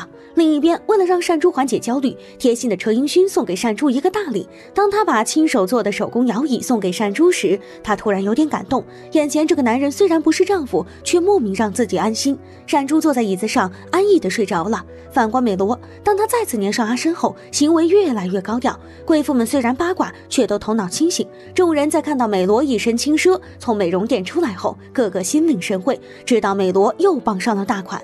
由于菲律宾工厂问题持续，六神无主的善珠准备找郑元商量，可电话里的郑元却很冷漠，他明确拒绝了这个邀请，只留下善珠一脸懵逼。此刻郑元已经坐在阿申的办公室，成了阿申的麾下大将。眼看中层倒戈，善珠孤立无援，他只能委曲求全和阿申商量。阿申虽然眯起笑眼答应下来，可他有个条件，自己去菲律宾解决遗留问题，但事成后必须坐上善珠的位置。走投无路的善珠只能找崔理事商量，无奈崔理事把柄被阿申握在手里，他也帮不上善珠的忙，只提醒他可以去香港先贷500亿的款解决危机。500亿可不是个小数字。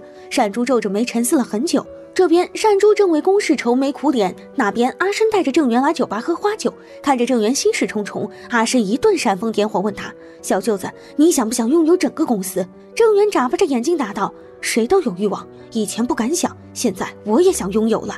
阿申明明想刺激一下郑元，可当郑元的野心被激活时，阿申的脸色瞬间尴尬起来。两个男人表面客套，举杯对饮，可内心各怀鬼胎，各自打着小算盘。菲律宾的问题很快解决完毕，阿申气焰嚣张到了极致。他出差回来第一件事就是去找美罗，劝他辞职到画廊上班，还将大权交给他。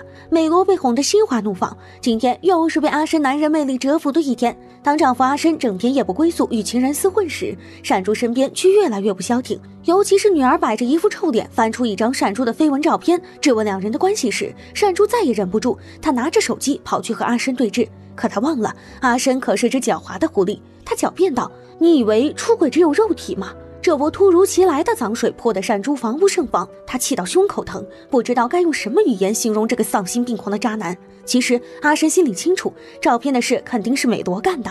当他跑去向美罗发出疑问时，可美罗并不认账，反而转移话题，假惺惺地说自己要举办一个慈善画展，而举办地点就在女王俱乐部。这个消息更让善珠怒火中烧，小三欺负人到自己头上，渣男丈夫非但护着她，还扬言要过上一夫二妻的生活。善珠三观尽毁，心态炸裂，眼看自己孤立无援，善珠只能依靠自己绝地反击。转眼画展开办在即，美罗信心满满，等待着贵妇们的光临。可等了半天毫无人影，只有之前羞辱过自己的丸子头走了进来。丸子头不愧是人间清醒，他一语点破了美罗这只狐狸精在和善珠玩的女王游戏。最后丸子头善心大发，临走前告诉美罗画展没人的真相，原来善珠正举行文化讲座，带走了很大一波人。美罗一脸疑惑，等跑到活动中心时，文化讲座课堂坐满了人，台上的善珠和老师正用法语侃侃而谈，美罗压根听不懂法语。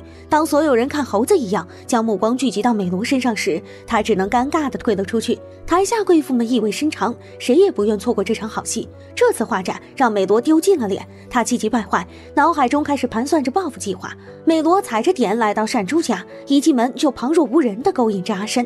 阿申可太吃这一套了，他拥吻着美罗，恨不得立马将她推倒。就在这时，女儿放学回家，亲眼看到这刺激的一幕，她整个人如同大冷天吃冰棍，瞬间石化。还是女儿善解人意，为了给父亲创造一个浪漫的环境，泰西偷跑出去，默默守在家门口。美罗走后，泰西将自己锁在卧室里，女儿痛哭流涕的反常表现让回到家的善珠很费解。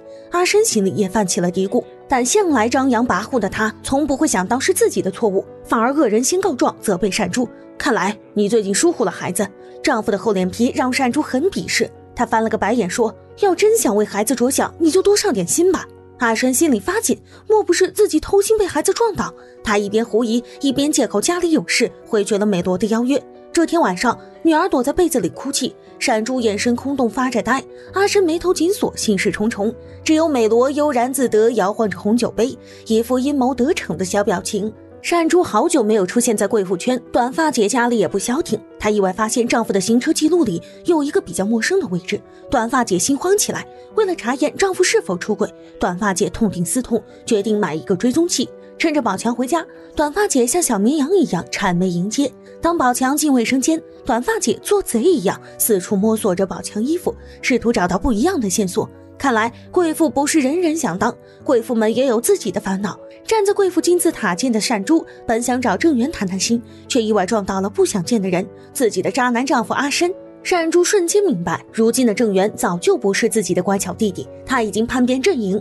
善珠绝望至极，他只能撂下一句，郑源，如果你伤害我妈妈，我不会放过你。郑源被姐姐说的脸色难看，只有一旁的阿申带着3分戏谑7分阴险围观着这场姐弟大战。好在人间有真情，车英勋发来一张椅子的照片，要他有空过来坐坐。善珠紧绷的弦放松下来，就在善珠去找车英勋时，意外撞见美罗和车英勋钻在一起窃窃私语。善珠躲在暗处偷听到了所有对话。原来美罗发布绯闻照正是车英勋提的馊主意，让美罗搭上郑源也是车英勋的计划，这样会让善珠夫妻感情出现裂痕，到时候坐收渔翁之利，得到善珠。如今两人还不知悔改，一起研究着新一轮感情攻坚战计划。善珠脑袋轰然炸裂，那个口口声声要做自己坚实后盾的老实人好基友，竟然打着自己的算盘，真的应了那句我拿你当朋友，你竟然想睡我。这个刺激也够大。善珠跌跌撞撞回到家，坐在沙发上扯着嗓子干嚎，却早已欲哭无泪。冷静过后，他再次找来车英勋，质问着这一切。当谎言出破，车英勋只能卸下伪装，眼睛闪出泪花，坦然承认这一切。阿申这种垃圾，我不会让你靠近，我让你留在我身边。可男人的真情告白并没有打动善珠，在留下那句以后别来找我后，善珠甩头离去。与此同时，画廊里，美罗坐在电脑前帮着阿申找洗钱记录。阿申想要用洗钱的罪名扳倒会长，他曾许诺给美罗，如果事情办成，会长夫人的位置非美罗所属。阿申不愧是画饼王，天天给美罗画饼，这些饼都不带重样。都说女人在爱情面前智商为零，枉我以为美罗有多精明，这个女人竟然心甘情愿吃着阿申画的饼。镜头另一边，善珠一家4口正在吃饭，女儿冷不丁地冒出一句：好久没见美罗阿姨。阿申一副不关我事的表情，善珠含糊地回应着。女儿一不做二不休，要求叫美罗来家里吃饭。阿申虽然疑惑女儿的做派，但自信的他并没有将女儿的话当回事，因为他太忙了。前一秒和家人在吃饭，下一秒他马不停蹄地出现在了小情人面前。美罗实话实说，画廊根本没有他要的洗钱证据。阿申这才明白过来，想扳倒会长根本没戏唱，他必须得找到新的篡位计划才行。我真佩服阿申，一个计划不行再走另一个计划，这真要是在动物世界，阿申肯定是打不死的小强。镜头这边，郑源悄悄来看望昏迷的善母，正要转身离去时，昏睡中的善母叫住了他。善母依旧那么和蔼，他絮絮叨叨地说出了实情：我从没有让你们母子分开。郑源点点头，表示自己都知道。当初郑源妈妈拿了钱，就抛下了郑源独自离开。这些年里，一直都是善母带着郑源。趁着夜深人静，这对母子尽情释放着压抑已久的情绪。善母拉着郑源的手，满怀歉意地说：这么多年，一直没能给你太多温暖。可此时的郑源早已泣不成声，这温情催泪的一幕恰好被善珠看到，他这才恍然大悟，郑源这些天的叛变就是为了当卧底监控阿申。女儿泰熙吵着要吃法式蜗牛，等晚餐时，泰熙特地邀请了一位嘉宾助阵。可当阿申和善珠在看到是美罗后，夫妻二人神色各异。这仅仅是前戏，美罗对眼前这盘蜗牛不知如何下手，还是泰熙提醒他该怎么吃。正当美罗有样学样一通瞎操作下，蜗牛还是不慎掉落在美罗衣服上，这可急坏了阿申。他正要给小情人转身取纸巾时，女儿那声爸爸立马让阿申清醒过来。接着，女儿当着美罗的面开始狂晒全家幸福的出游记忆，顺便不忘对美罗撒点自己父母的狗粮。泰熙基因就是强大，人家天生就是宫斗小能手，2-3下就让美罗知难而退。看到小情人破天荒的匆忙逃跑，阿申一脸懵逼。他正要换鞋追出去，却被眼前的女儿再次叫住，质问道：爸爸要去哪里？去做美罗阿姨吗？阿申被堵得无话可说，被一通羞辱后，美罗气急败坏回到家，只能靠喝酒来压制住崩溃。镜头另一边，女儿的异常引起了夫妻俩的警觉。阿申怀疑善珠告诉了女儿真相，他跑来对善珠兴师问罪，可善珠却反唇相讥，讽刺渣男和小三的不伦恋。事到临头，阿申依旧不知悔改，一口咬定一个巴掌拍不响，我出轨和你也有关系，你永远也叫不醒一个装睡的人。善珠冷笑一声，此时此刻他都找不到什么词来形容这个禽兽。千盼万盼，善母终于出了院。与此同时，阿申的篡位夺权计划紧锣密鼓在进行，他连夜加班，让美罗给自己整一些非法洗钱的伪证。另一边，善母从部下口中知道了这些日子里的一切来龙去脉，他大发雷霆，叫阿申来家里，当着郑源和善珠的面怒斥阿申：申社长，请滚出公司！阿申可不会束手就擒，他来见善母之前，早就向检察院举报了善母。果不其然，善母话音刚落，检察院立刻上门强行带走善母，理由是非法洗钱。当郑源打听到善母被抓的起因来自画廊那边时，善珠明白过来，这又是阿申和美罗搞的阴谋。然而善母被抓仅仅是阿申要夺权的第一步，他和忠犬们继续着讨论下一步篡位计划。此刻没人敢插手会长的家务事，只有善珠跑去看望母亲。当大牢里憔悴不堪的母亲吐出3个字不是我时，善珠心疼不已。他知道母亲被冤枉，可没有任何把柄在手，他也只能瞪着茫然无助的大眼睛发呆。糟糕的事情远不止一件。晚上，女儿哭着说：我看到爸爸和美罗热吻。善珠多日的心理防线在一瞬间倒塌，多年精心打造的3好家庭最后一层遮羞布终究被女儿扯了下来。而女儿口中那个受人尊敬的父亲，此时正和小情人碰着杯。善珠一改颓废，她痛快洗了个澡，再约上小姐妹一起跑步，仿佛一切都没发生过。当阿申回到家，看到善珠挂着久违的笑容对自己嘘寒问暖，他心里泛起了嘀咕，这个女人很反常。等阿申边打领带时，没想到善珠也凑过来帮阿申搭配领带。阿申吓了一跳，他压根没想明白善珠葫芦里又卖起了什么药。善珠不急不慌表示，我感觉自己是失败的女人，现在能依赖的只有你了。粉色长裙衬托着善珠更加柔弱无助，她诉说着自己连日来的不幸，最后楚楚可怜地望着阿深，请求放出善母。这个女人如此脆弱，阿深心底突然柔软起来。与此同时，老画家找到美术馆，再三要求把自己的画撤下来。作为画家，他最无法忍受自己的画被蒙冤用在洗钱上。美罗何等心急，他以违约相胁，坚决不肯撤下来。老画家打电话给善珠，两人窃窃私语了一番。最后老画家改了主意，继续将画摆放在美术馆。他临走时警告美罗，我不信任你，但我信任善珠。自己出面极力干扰的事情被善珠三言两语给打发掉，嫉妒心让美罗面目扭曲。另一边，阿深又和忠犬们在商量着篡位计划。眼看会长被捕，善珠退位，即将要吹起胜利的号角，阿深却清醒地表示，不在最后一刻绝不能放松。阿深来到大牢，假惺惺地看望善母。善母昂着高贵的头颅，不屑地说，我做过最后悔的事就是答应你和善珠结婚。可阿深并不恼火，他吐槽着自己这些年当豪门女婿的辛酸，最后胸有成竹地表示自己一定救她出去。好家伙，这口气差点熏走老岳母。回到家后，善珠乖巧地问有关善母的一切。阿深惊讶于这些变化，他试探性问，你又有想耍什么花招？善珠却和以往那样笑脸盈盈地说，我的位置就在家庭，比起失去你和家庭，我们和美罗共存也不错。这个回答让阿深很满意，于是在这个浪漫的晚上，夫妻俩又重温旧梦。一番激情后，两人紧绷的关系开始逐渐缓解。可阿深似乎高兴太早，第二天他就收到善珠股份没有改变的消息，郑源在旁煽风点火，怀疑有中层背叛了阿深。阿深本就奸诈多疑，他回到家后又从善珠那儿才得知崔理事早就背叛了自己，这让阿深有苦难言。没有了崔理事这一票，想要晋升会长简直难上加难。眼看股东大会召开在即，他只能向后推迟这个决定。然而好戏才刚刚上场，有人发现街头大量售卖挂着公司旗号的鞋子，这让阿深焦头烂额。他永远也想不到，这些鞋子的流通的背后，全是自己懦弱的妻子在背后操控。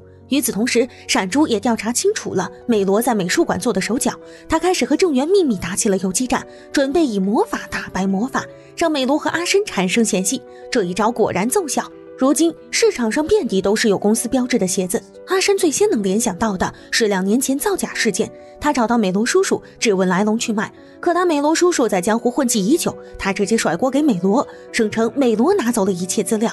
阿深没办法，又找到美罗试探真相，可美罗在看到这些鞋子后哈哈大笑起来。按照美罗奇葩的脑回路，他觉得那是自己的设计太牛掰，才让山寨品盛行。美罗一脸得意，穿上这些鞋子竟然跑去贵妇团炫耀。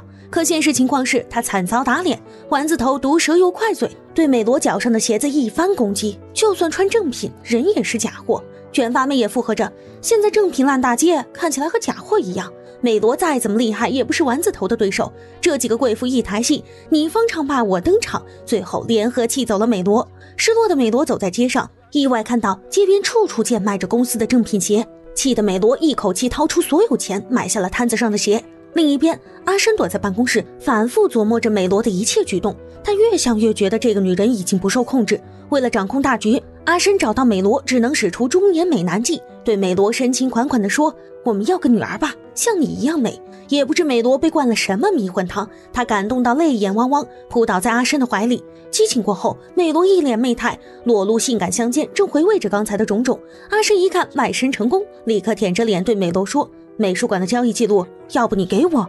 在换来美罗那句毁掉了后，阿深秒变渣男面孔，他鄙夷地问美罗，市场流通的鞋子是你做的手脚吧？你只爱钱？美罗瞪大双眼，任凭他怎么解释，阿深都不肯相信。善珠的离间计已经初见成效。回到家后，阿深迎面撞上了女儿泰熙，可泰熙看自己犹如看一条狗，充满了嫌弃。阿深不死心，跑去楼上一脸委屈地问泰熙，为何对爸爸不闻不问？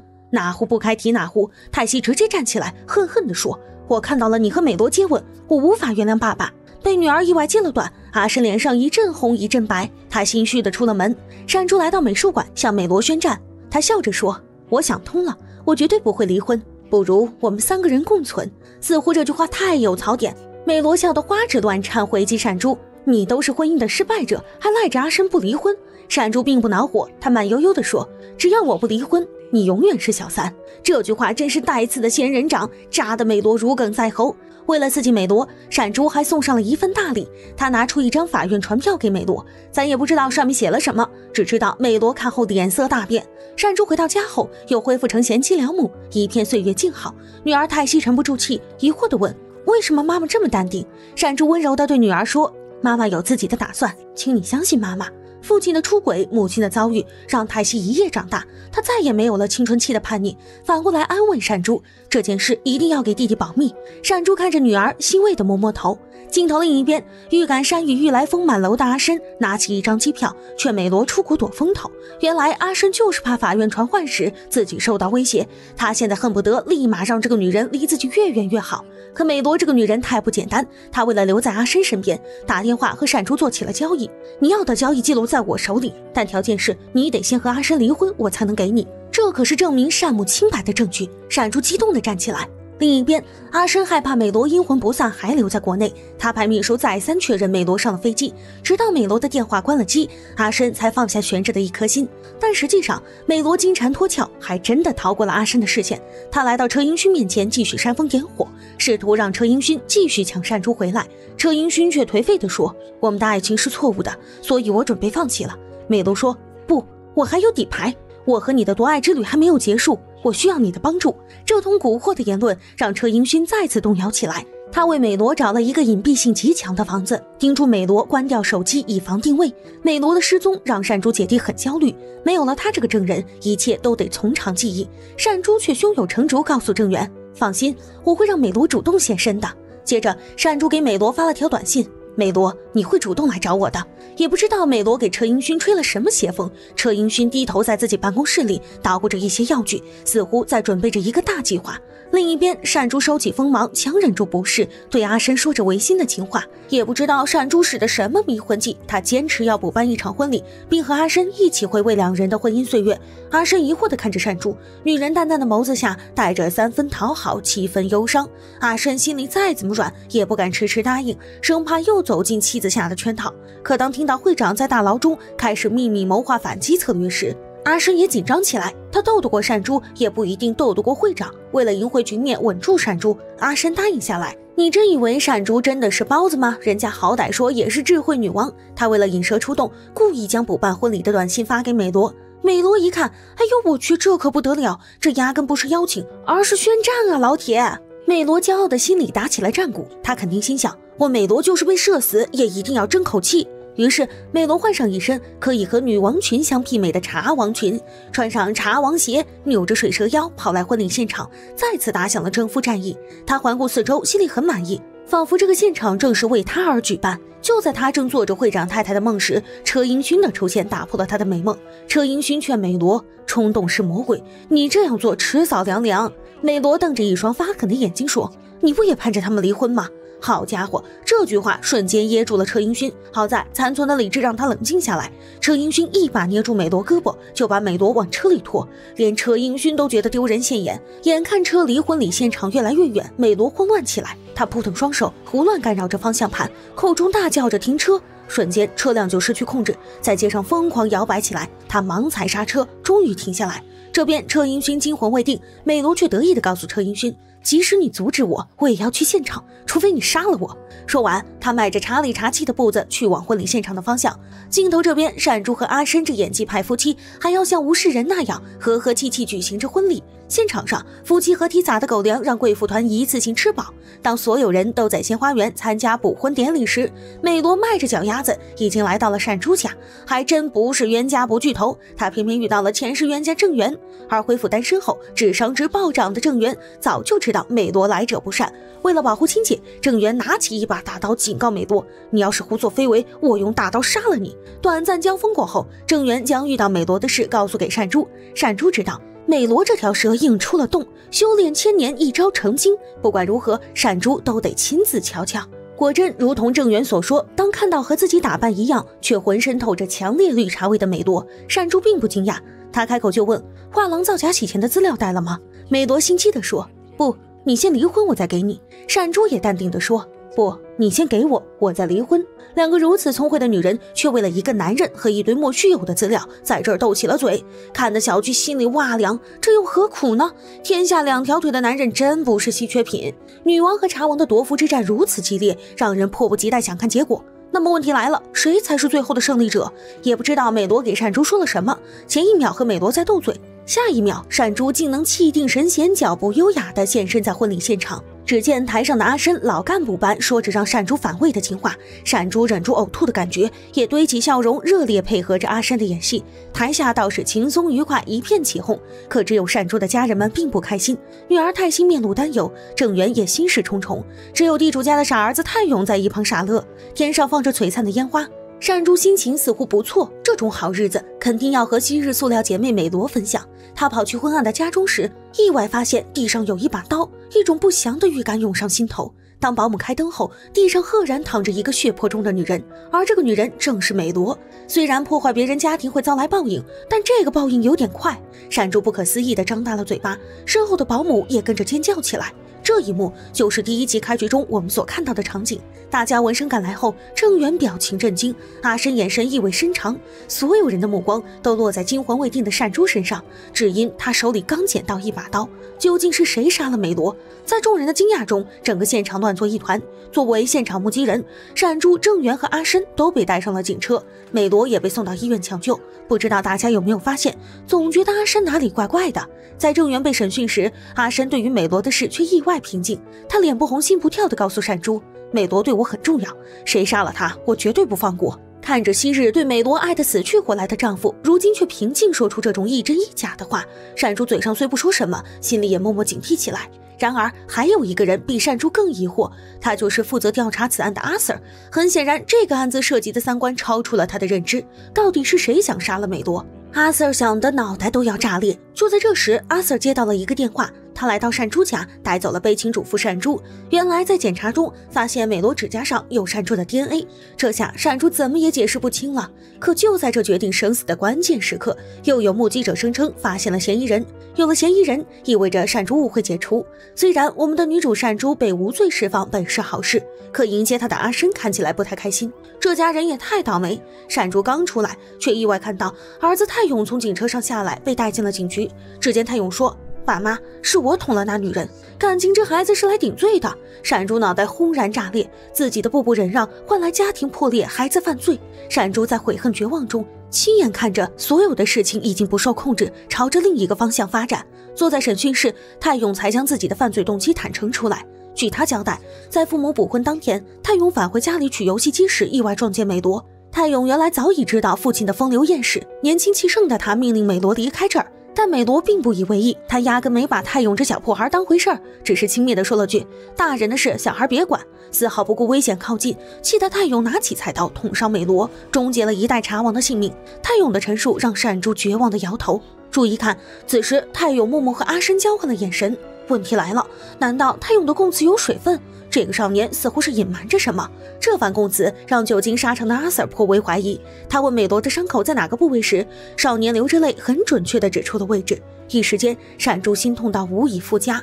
另一边，在经过抢救后，美罗竟然没死成，反而苏醒过来，睁开了卡姿兰大眼睛。结束审讯后，泰勇被父母带出了警局。就在泰勇上楼休息时，阿申殷勤地说了句，好好休息，不要多想。也不知道这句话有什么魔力，反正泰勇听到后立刻变了脸色，并给老爸阿申一个狠狠的眼神，叫他自己去体会。阿申虽然是个狠人，他看到儿子这副表情也立马怂了下来。在骚扰完儿子后，阿申又跑来在善珠面前作妖。他冷静地劝善珠，儿子太有福气了，幸亏是未成年人，顶多做几年公益就被放出来。注意看，阿申说这话是不冷不淡，似乎不像是一个父亲该说的话。任何人听了这话肯定火冒三丈，这哪是劝人，分明是想找抽。就连善珠听了也生气，他隐隐觉得阿申这个人大有问题。面对阿申的疯狂作妖，善珠根本不想与他论长短，独自跑来安慰泰勇。他以母亲的直觉坚信儿子没有做杀人放火的事，可无论怎么问，泰勇却咬紧牙关，死活不肯说出事情的真相。儿子的坚定让善珠的直觉和信仰开始动摇。这一切发生的太快，仅仅在一个晚上，一切都变得扑朔迷离起来。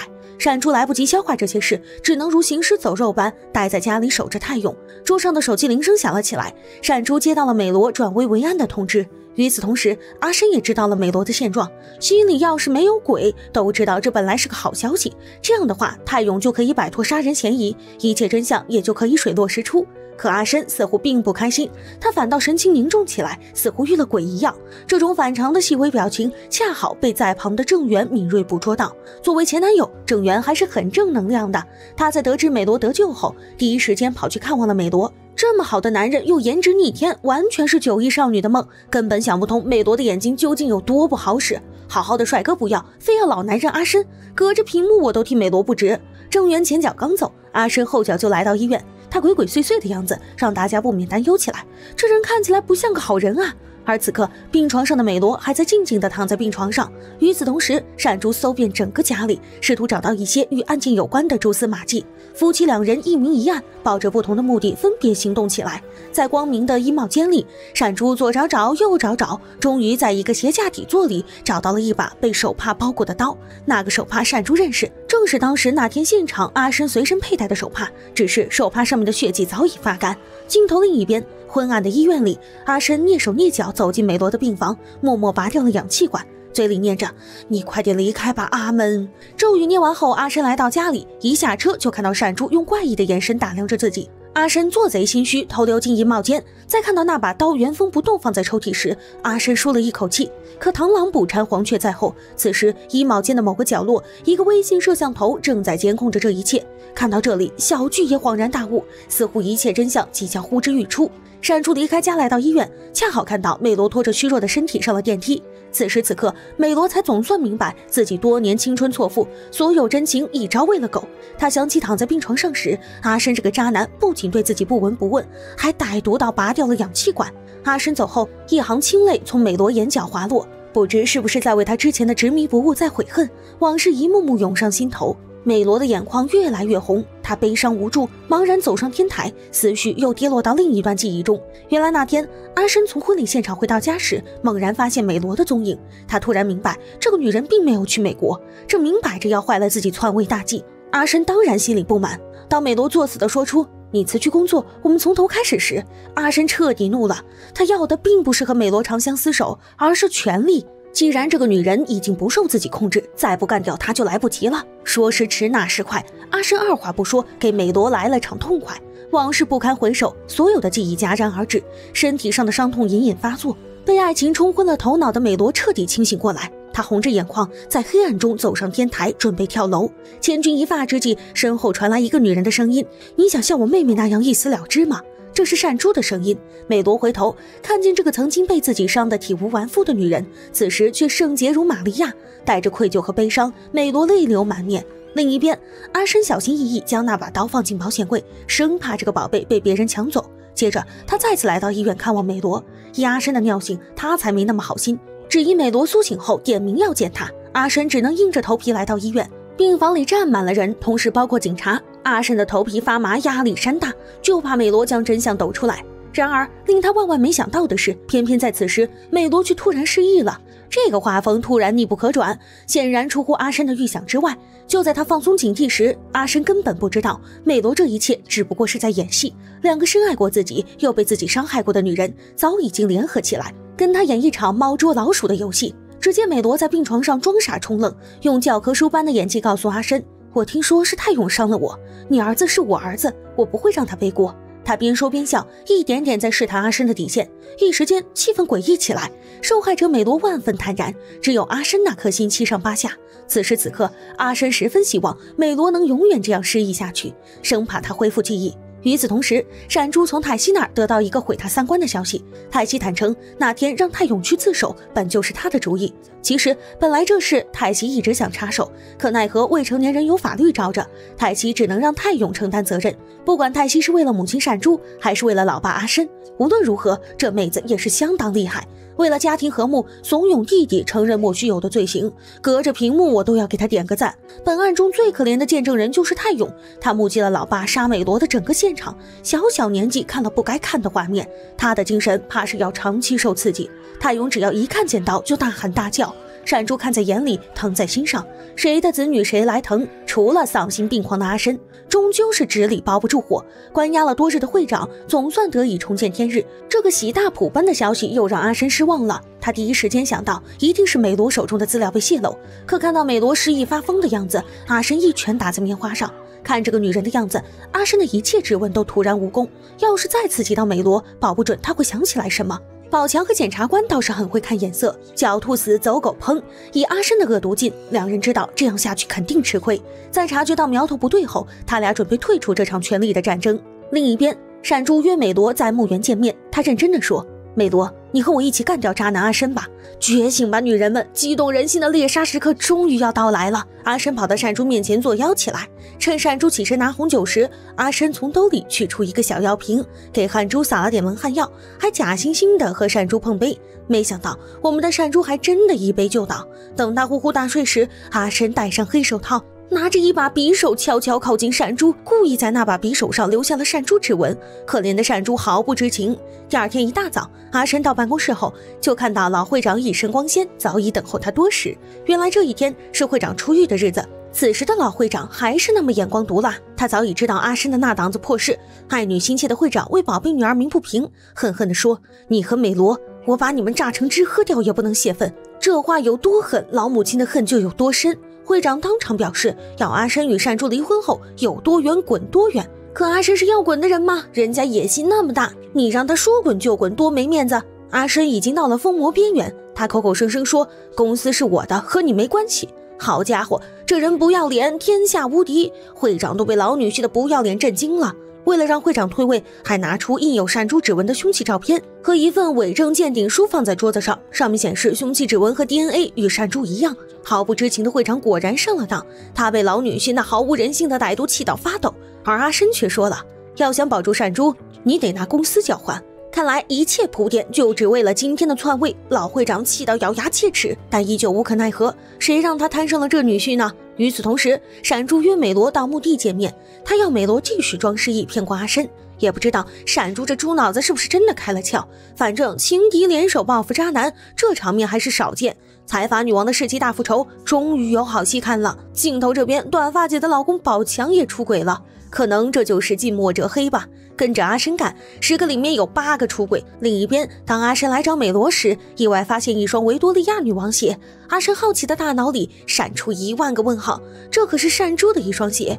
至于为何在这儿，还得问美罗。可美罗一脸无辜地表示：你说什么？我失忆了，我什么也不记得了。看到小情人如此傻白甜，阿申灵动的大脑虽然闪过一丝怀疑，可还是被小情人人畜无害的表情给蒙蔽了。走的时候，美罗还将这双鞋让阿申拿回家去。他说：这不是我的，要还给主人。老实人阿申信了美罗的话，献宝一样拿给善珠。可善珠一脸鄙夷地说：我用不到了，它太脏了。注意，这话很有深意。一双鞋子之前被2个女人抢，如今互相嫌弃到踢皮球。阿申隐隐觉得这2个女人在含沙射影讽刺着某个人。令阿申头疼的是，美罗叔叔打电话过来，说之前涉及皮革造假一事的中国商人也过来了。电话这边，美罗叔叔放下电话，起身倒咖啡时，商人偷偷在桌子上安装了窃听器。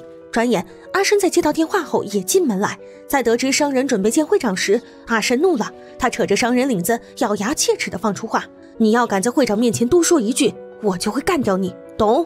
随后，阿申如同一头狼一样暴怒撕掉了商人手里的资料。殊不知，几人的对话早就通过窃听器被郑源听得一清二楚。原来这个商人也是郑源的安排。镜头这一边，单母忐忑不安地问善珠：善珠啊，是你干的不？母亲这话让善珠莫名其妙。当母亲拿出凶器照片和 DNA 伪证鉴定书时，善珠惊出一身冷汗。她永远也想不到自己的愚蠢和疏忽让母亲被逼退位，整个家族都因此而要陪葬。在这个节骨眼上，善珠还一根筋的，还劝善母将王位让给阿申。也不知道他神奇的脑回路怎么想的，就连郑源也想不通，阿申这小子何德何能，还真凭借为人不耻的手段，有朝一日爬上高峰当了会长。当闪珠叫郑源停手时，郑源那个不甘心啊，隔着屏幕我都能感受到这种强烈的不甘。这样停手不就意味着自己的努力打了水漂吗？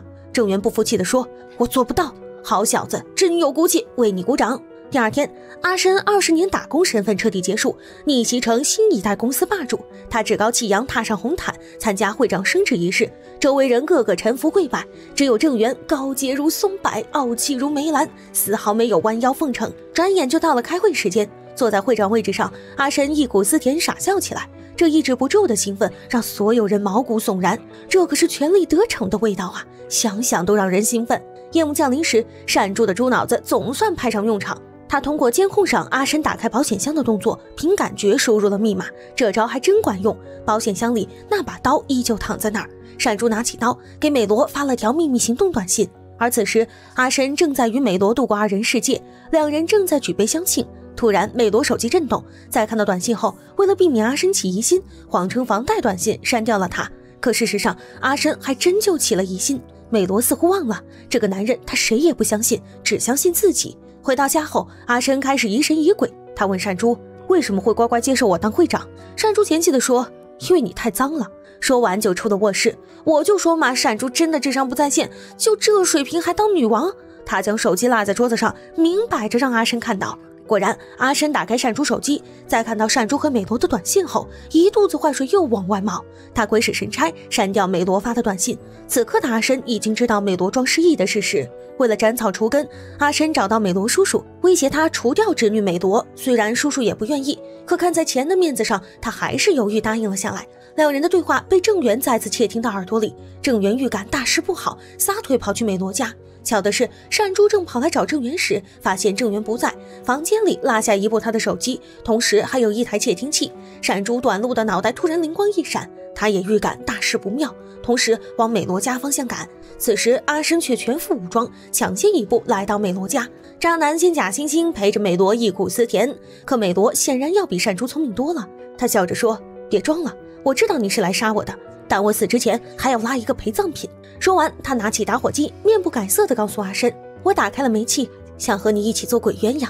生死关头，阿申其实有点慌，可他强装镇静，为了活命连脸都不要，对小情人一通侮辱道，你不过是我欲望的傀儡。这赤果果的羞辱让美罗眼泪差点掉下来，自己爱的死去活来的男人竟然是个冷血动物。郑源加足马力来到了美罗家楼下，却意外看到一个全身包裹成粽子的人走出大楼。不得不说，阿申也是有才，为了不被识破身份，打扮成这副鬼畜样。郑源看到这个鬼畜身影，心里一咯噔，不祥的预感越来越强烈。他拔腿跑上楼，推开了美罗家的门，而眼前发生的一幕吓坏了郑源。只见美罗毫无意识，躺在充满水的大浴缸里。不用说，这正是阿申干的好事。他在美罗举起打火机，打算同归于尽时，抢先一步将美罗泡在大浴缸里。令人可怖的是，这个极品渣男还在电脑上以美罗的口吻写好了遗书。一切阴谋那么完美，却偏偏败在了报应上。还是郑源有男人味，他念在好歹曾经也比翼双飞过的份上，抱起美罗匆匆赶往医院。这番抢救又让美罗逃过一个生死劫。而另一边，坏事做尽的阿申在车里突然收到美罗叔叔的短信，上面配着一张善珠被绑架的照片。阿申的表情诡异莫测，感情这小子绑架错了人。果不其然，他匆匆来到绑架现场后，善珠正颓废地被绑在椅子上。阿申一不做二不休，面无表情地说，事到如今还能怎么办？美罗叔叔听了都倒吸一口凉气，这个男人真的太毒了，为了一己私欲连原配都要杀，黄蜂尾后针，最毒男人心啊。关键时刻，善珠竟然没有被绑住，他慢悠悠挣脱绳子，阿申还没来得及说话，就被美罗叔叔一根打狗棒干翻在地，干得漂亮。原来美罗叔叔在绑架郑源和美罗时，错将站在美罗门口的善珠绑了过来。善珠对美罗叔叔说，阿申就是一个自私的人，他能干掉跟自己多年的女人，还能干掉我，下一个肯定会除掉你。这话没毛病，美罗叔叔用脚趾头想都知道阿申长了个黑心。他果然犹豫了一下，善珠趁热打铁说，从这一刻起，我收买你们，收买身价是阿申的3倍。美罗叔叔虽然小事犯浑，也算大事不糊涂，在关键时刻投靠了善珠。阿申被五花大绑到储物间，醒来后甚至在劫难逃。他又张开吐莲花的大嘴，对善珠百般讨好，还将所有问题推到美罗身上。他不要脸地说：“老婆，都是美罗，这个女人是偏执狂，她跟踪我，为了我接近正缘。”男人的话让善珠百感交集。他问：“那就是说你没错了？”阿申说：“只有追究，美罗的错比我更大。”这话就像一坨屎，堵得善珠心里糟糕发慌。我想他肯定恶心起这个男人来，只怪当初自己蠢如猪，引来这么一匹白眼狼。阿申还在椅子上苦苦挣扎。我们重新开始吧，带上孩子们。美罗已经从地球上消失了。说这话时，善珠已经翻白眼了。正在阿申卖力演说时，美罗踩着红色高跟鞋，帅气的推门而进。阿申回过头，就像见了鬼一样惊呆了。他不敢相信自己曾亲自为美罗写好遗书，此时他却好端端地站在面前。都说女人吃过亏后才会远离男人，接连2次的吃亏后，美罗彻底看清了阿申的丑陋嘴脸。他也不含糊，他气定神闲，拿起桌上的水果刀说：“当初你用这把刀刺我时，我永远也忘不了你冰冷的眼睛。”美罗复仇大有看头，但善珠却流着泪关上了门，将最后的独处空间留给美罗。门外面，善珠摘下了那枚证明爱情来过的婚戒。阿申死了，死在美罗狠哇塞的复仇下。事发后，警察找围在善珠家门口的贵妇们调查情况时，这一次贵妇们却空前达成统一，都说自己啥也没看到。但其实有个姐妹目睹过案发现场，或许是阿申的渣渣行为引得天怒人愤，这一刻她也选择了刻意隐瞒。镜头另一边，美罗选择投案自首，不过在审讯环节，美罗的供词却画风突变。她说：“我本来要杀善珠，但阿申替善珠挡了枪。”审讯完后，走廊里善珠和美罗心照不宣，擦肩而过。注意看，有那么一瞬间，善珠脸上带着笑。原来2个女人早就商量好了一切，美罗故意改口径，这样将故意杀人改为过失伤人。不得不说，这竟妙啊！阿申的葬礼如期举行，墓碑前靠着情人美罗画的遗像，而妻子善珠正神情悲怆地念着悼词。阿申生前总想让野花和家花一起服务自己，如今心愿达成，我想这一刻才是他的人生巅峰。善珠将阿申形容成了为公司鞠躬尽瘁、为家庭死而后已的好丈夫、好爸爸和伟大的企业家，令在场所有人都为之动容。只是不知阿申泉下有知，听到这番话有何感想？阿申从地球上消失后，公司暂时由郑源接手，老强和检察官更是担惊受怕，生怕自己会被炒鱿鱼。还是我们的郑源大度无私，他将这2个墙头草委以重任，顺便交给检察官一个重要任务，去为美罗做辩护。但美罗似乎并不想要出去。都说女人恋爱时智商为0，下线后的美罗总算清醒过来，他在大牢里开始悔悟人生，可这种赎罪方式并不是善珠想要的。他对美罗说：“好好活下去，过好你的人生，就是我对你的惩罚。”为了救美罗出大牢，善珠不计前嫌找到车英勋，让他帮助美罗。车英勋看着这个圣母般的女人，顿生无限敬意。不管是出于什么目的，这忙他帮定了。善珠回到家后，来到储物间，看着满墙的首饰和女王鞋，那些都是曾经阿申送的宝贝。可突然间，善珠发现自己突然真的不需要这些虚伪的东西了。他大喊一声，抡起大锤，将整个橱窗砸得粉碎。雷神之锤重重落下，橱窗内女王的光鲜人生也到此结束。做完这些后，善珠走出门，天空飘起了小雪花。善珠光着脚走上街头，心情复杂到了极致。20年前的感情烟消云散，一切都恍如隔世。直到这一刻，女王的复仇大计才算画上了一个完整的圆。转眼到了4年后，郑源已经成了会长，没有阿申这个祸害，一家人生活得更加融洽。善珠走在商城里，意外看到美罗，她早已洗尽铅华。2个女人相约在小树林，再没有了以往的剑拔弩张。四下无人之时，美罗说出了那句迟来的话：“对不起，谢谢你。”他们互相看着对方的脚，如今一个穿着新百伦，一个穿着大皮鞋。之前那些精致而又不实用的恨天高，随着阿申的离去，早就扔到了九霄云外。至此，韩剧《橱窗女王之家》的内容到这里就结束了。本剧继承了韩剧一贯认真现实的手法，通过短短16集电视剧，将一个男人出轨的故事演绎得淋漓尽致。剧中虽然主线是男人出轨，可也衍生出多重副线，包括凤凰男女婿侵吞家产、父亲出轨时孩子的表现，也包括不同身份的女人对于出轨的看法，每条线都能让人深思回味。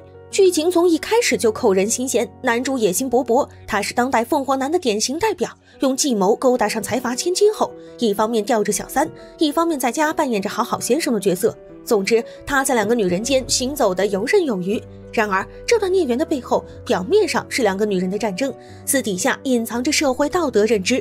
情欲这个东西一旦打开，就是潘多拉魔盒。家里只要有人出轨，那这个家最终会走向灭亡。人啊，总要付出一些代价才能再成长。最后男主身死，也是用生命为那些不尊重家庭和婚姻的人敲响了警钟。看了那么多电视剧，只有这部剧才让我看完冒冷汗。择偶需谨慎，千万不要找一个像男主阿诗那样年坏的人。好了，今天的解说就到这里，希望大家多多点赞支持，也可以在评论区发表你对本期视频的看法。记得订阅剧集地频道，我们下期再见。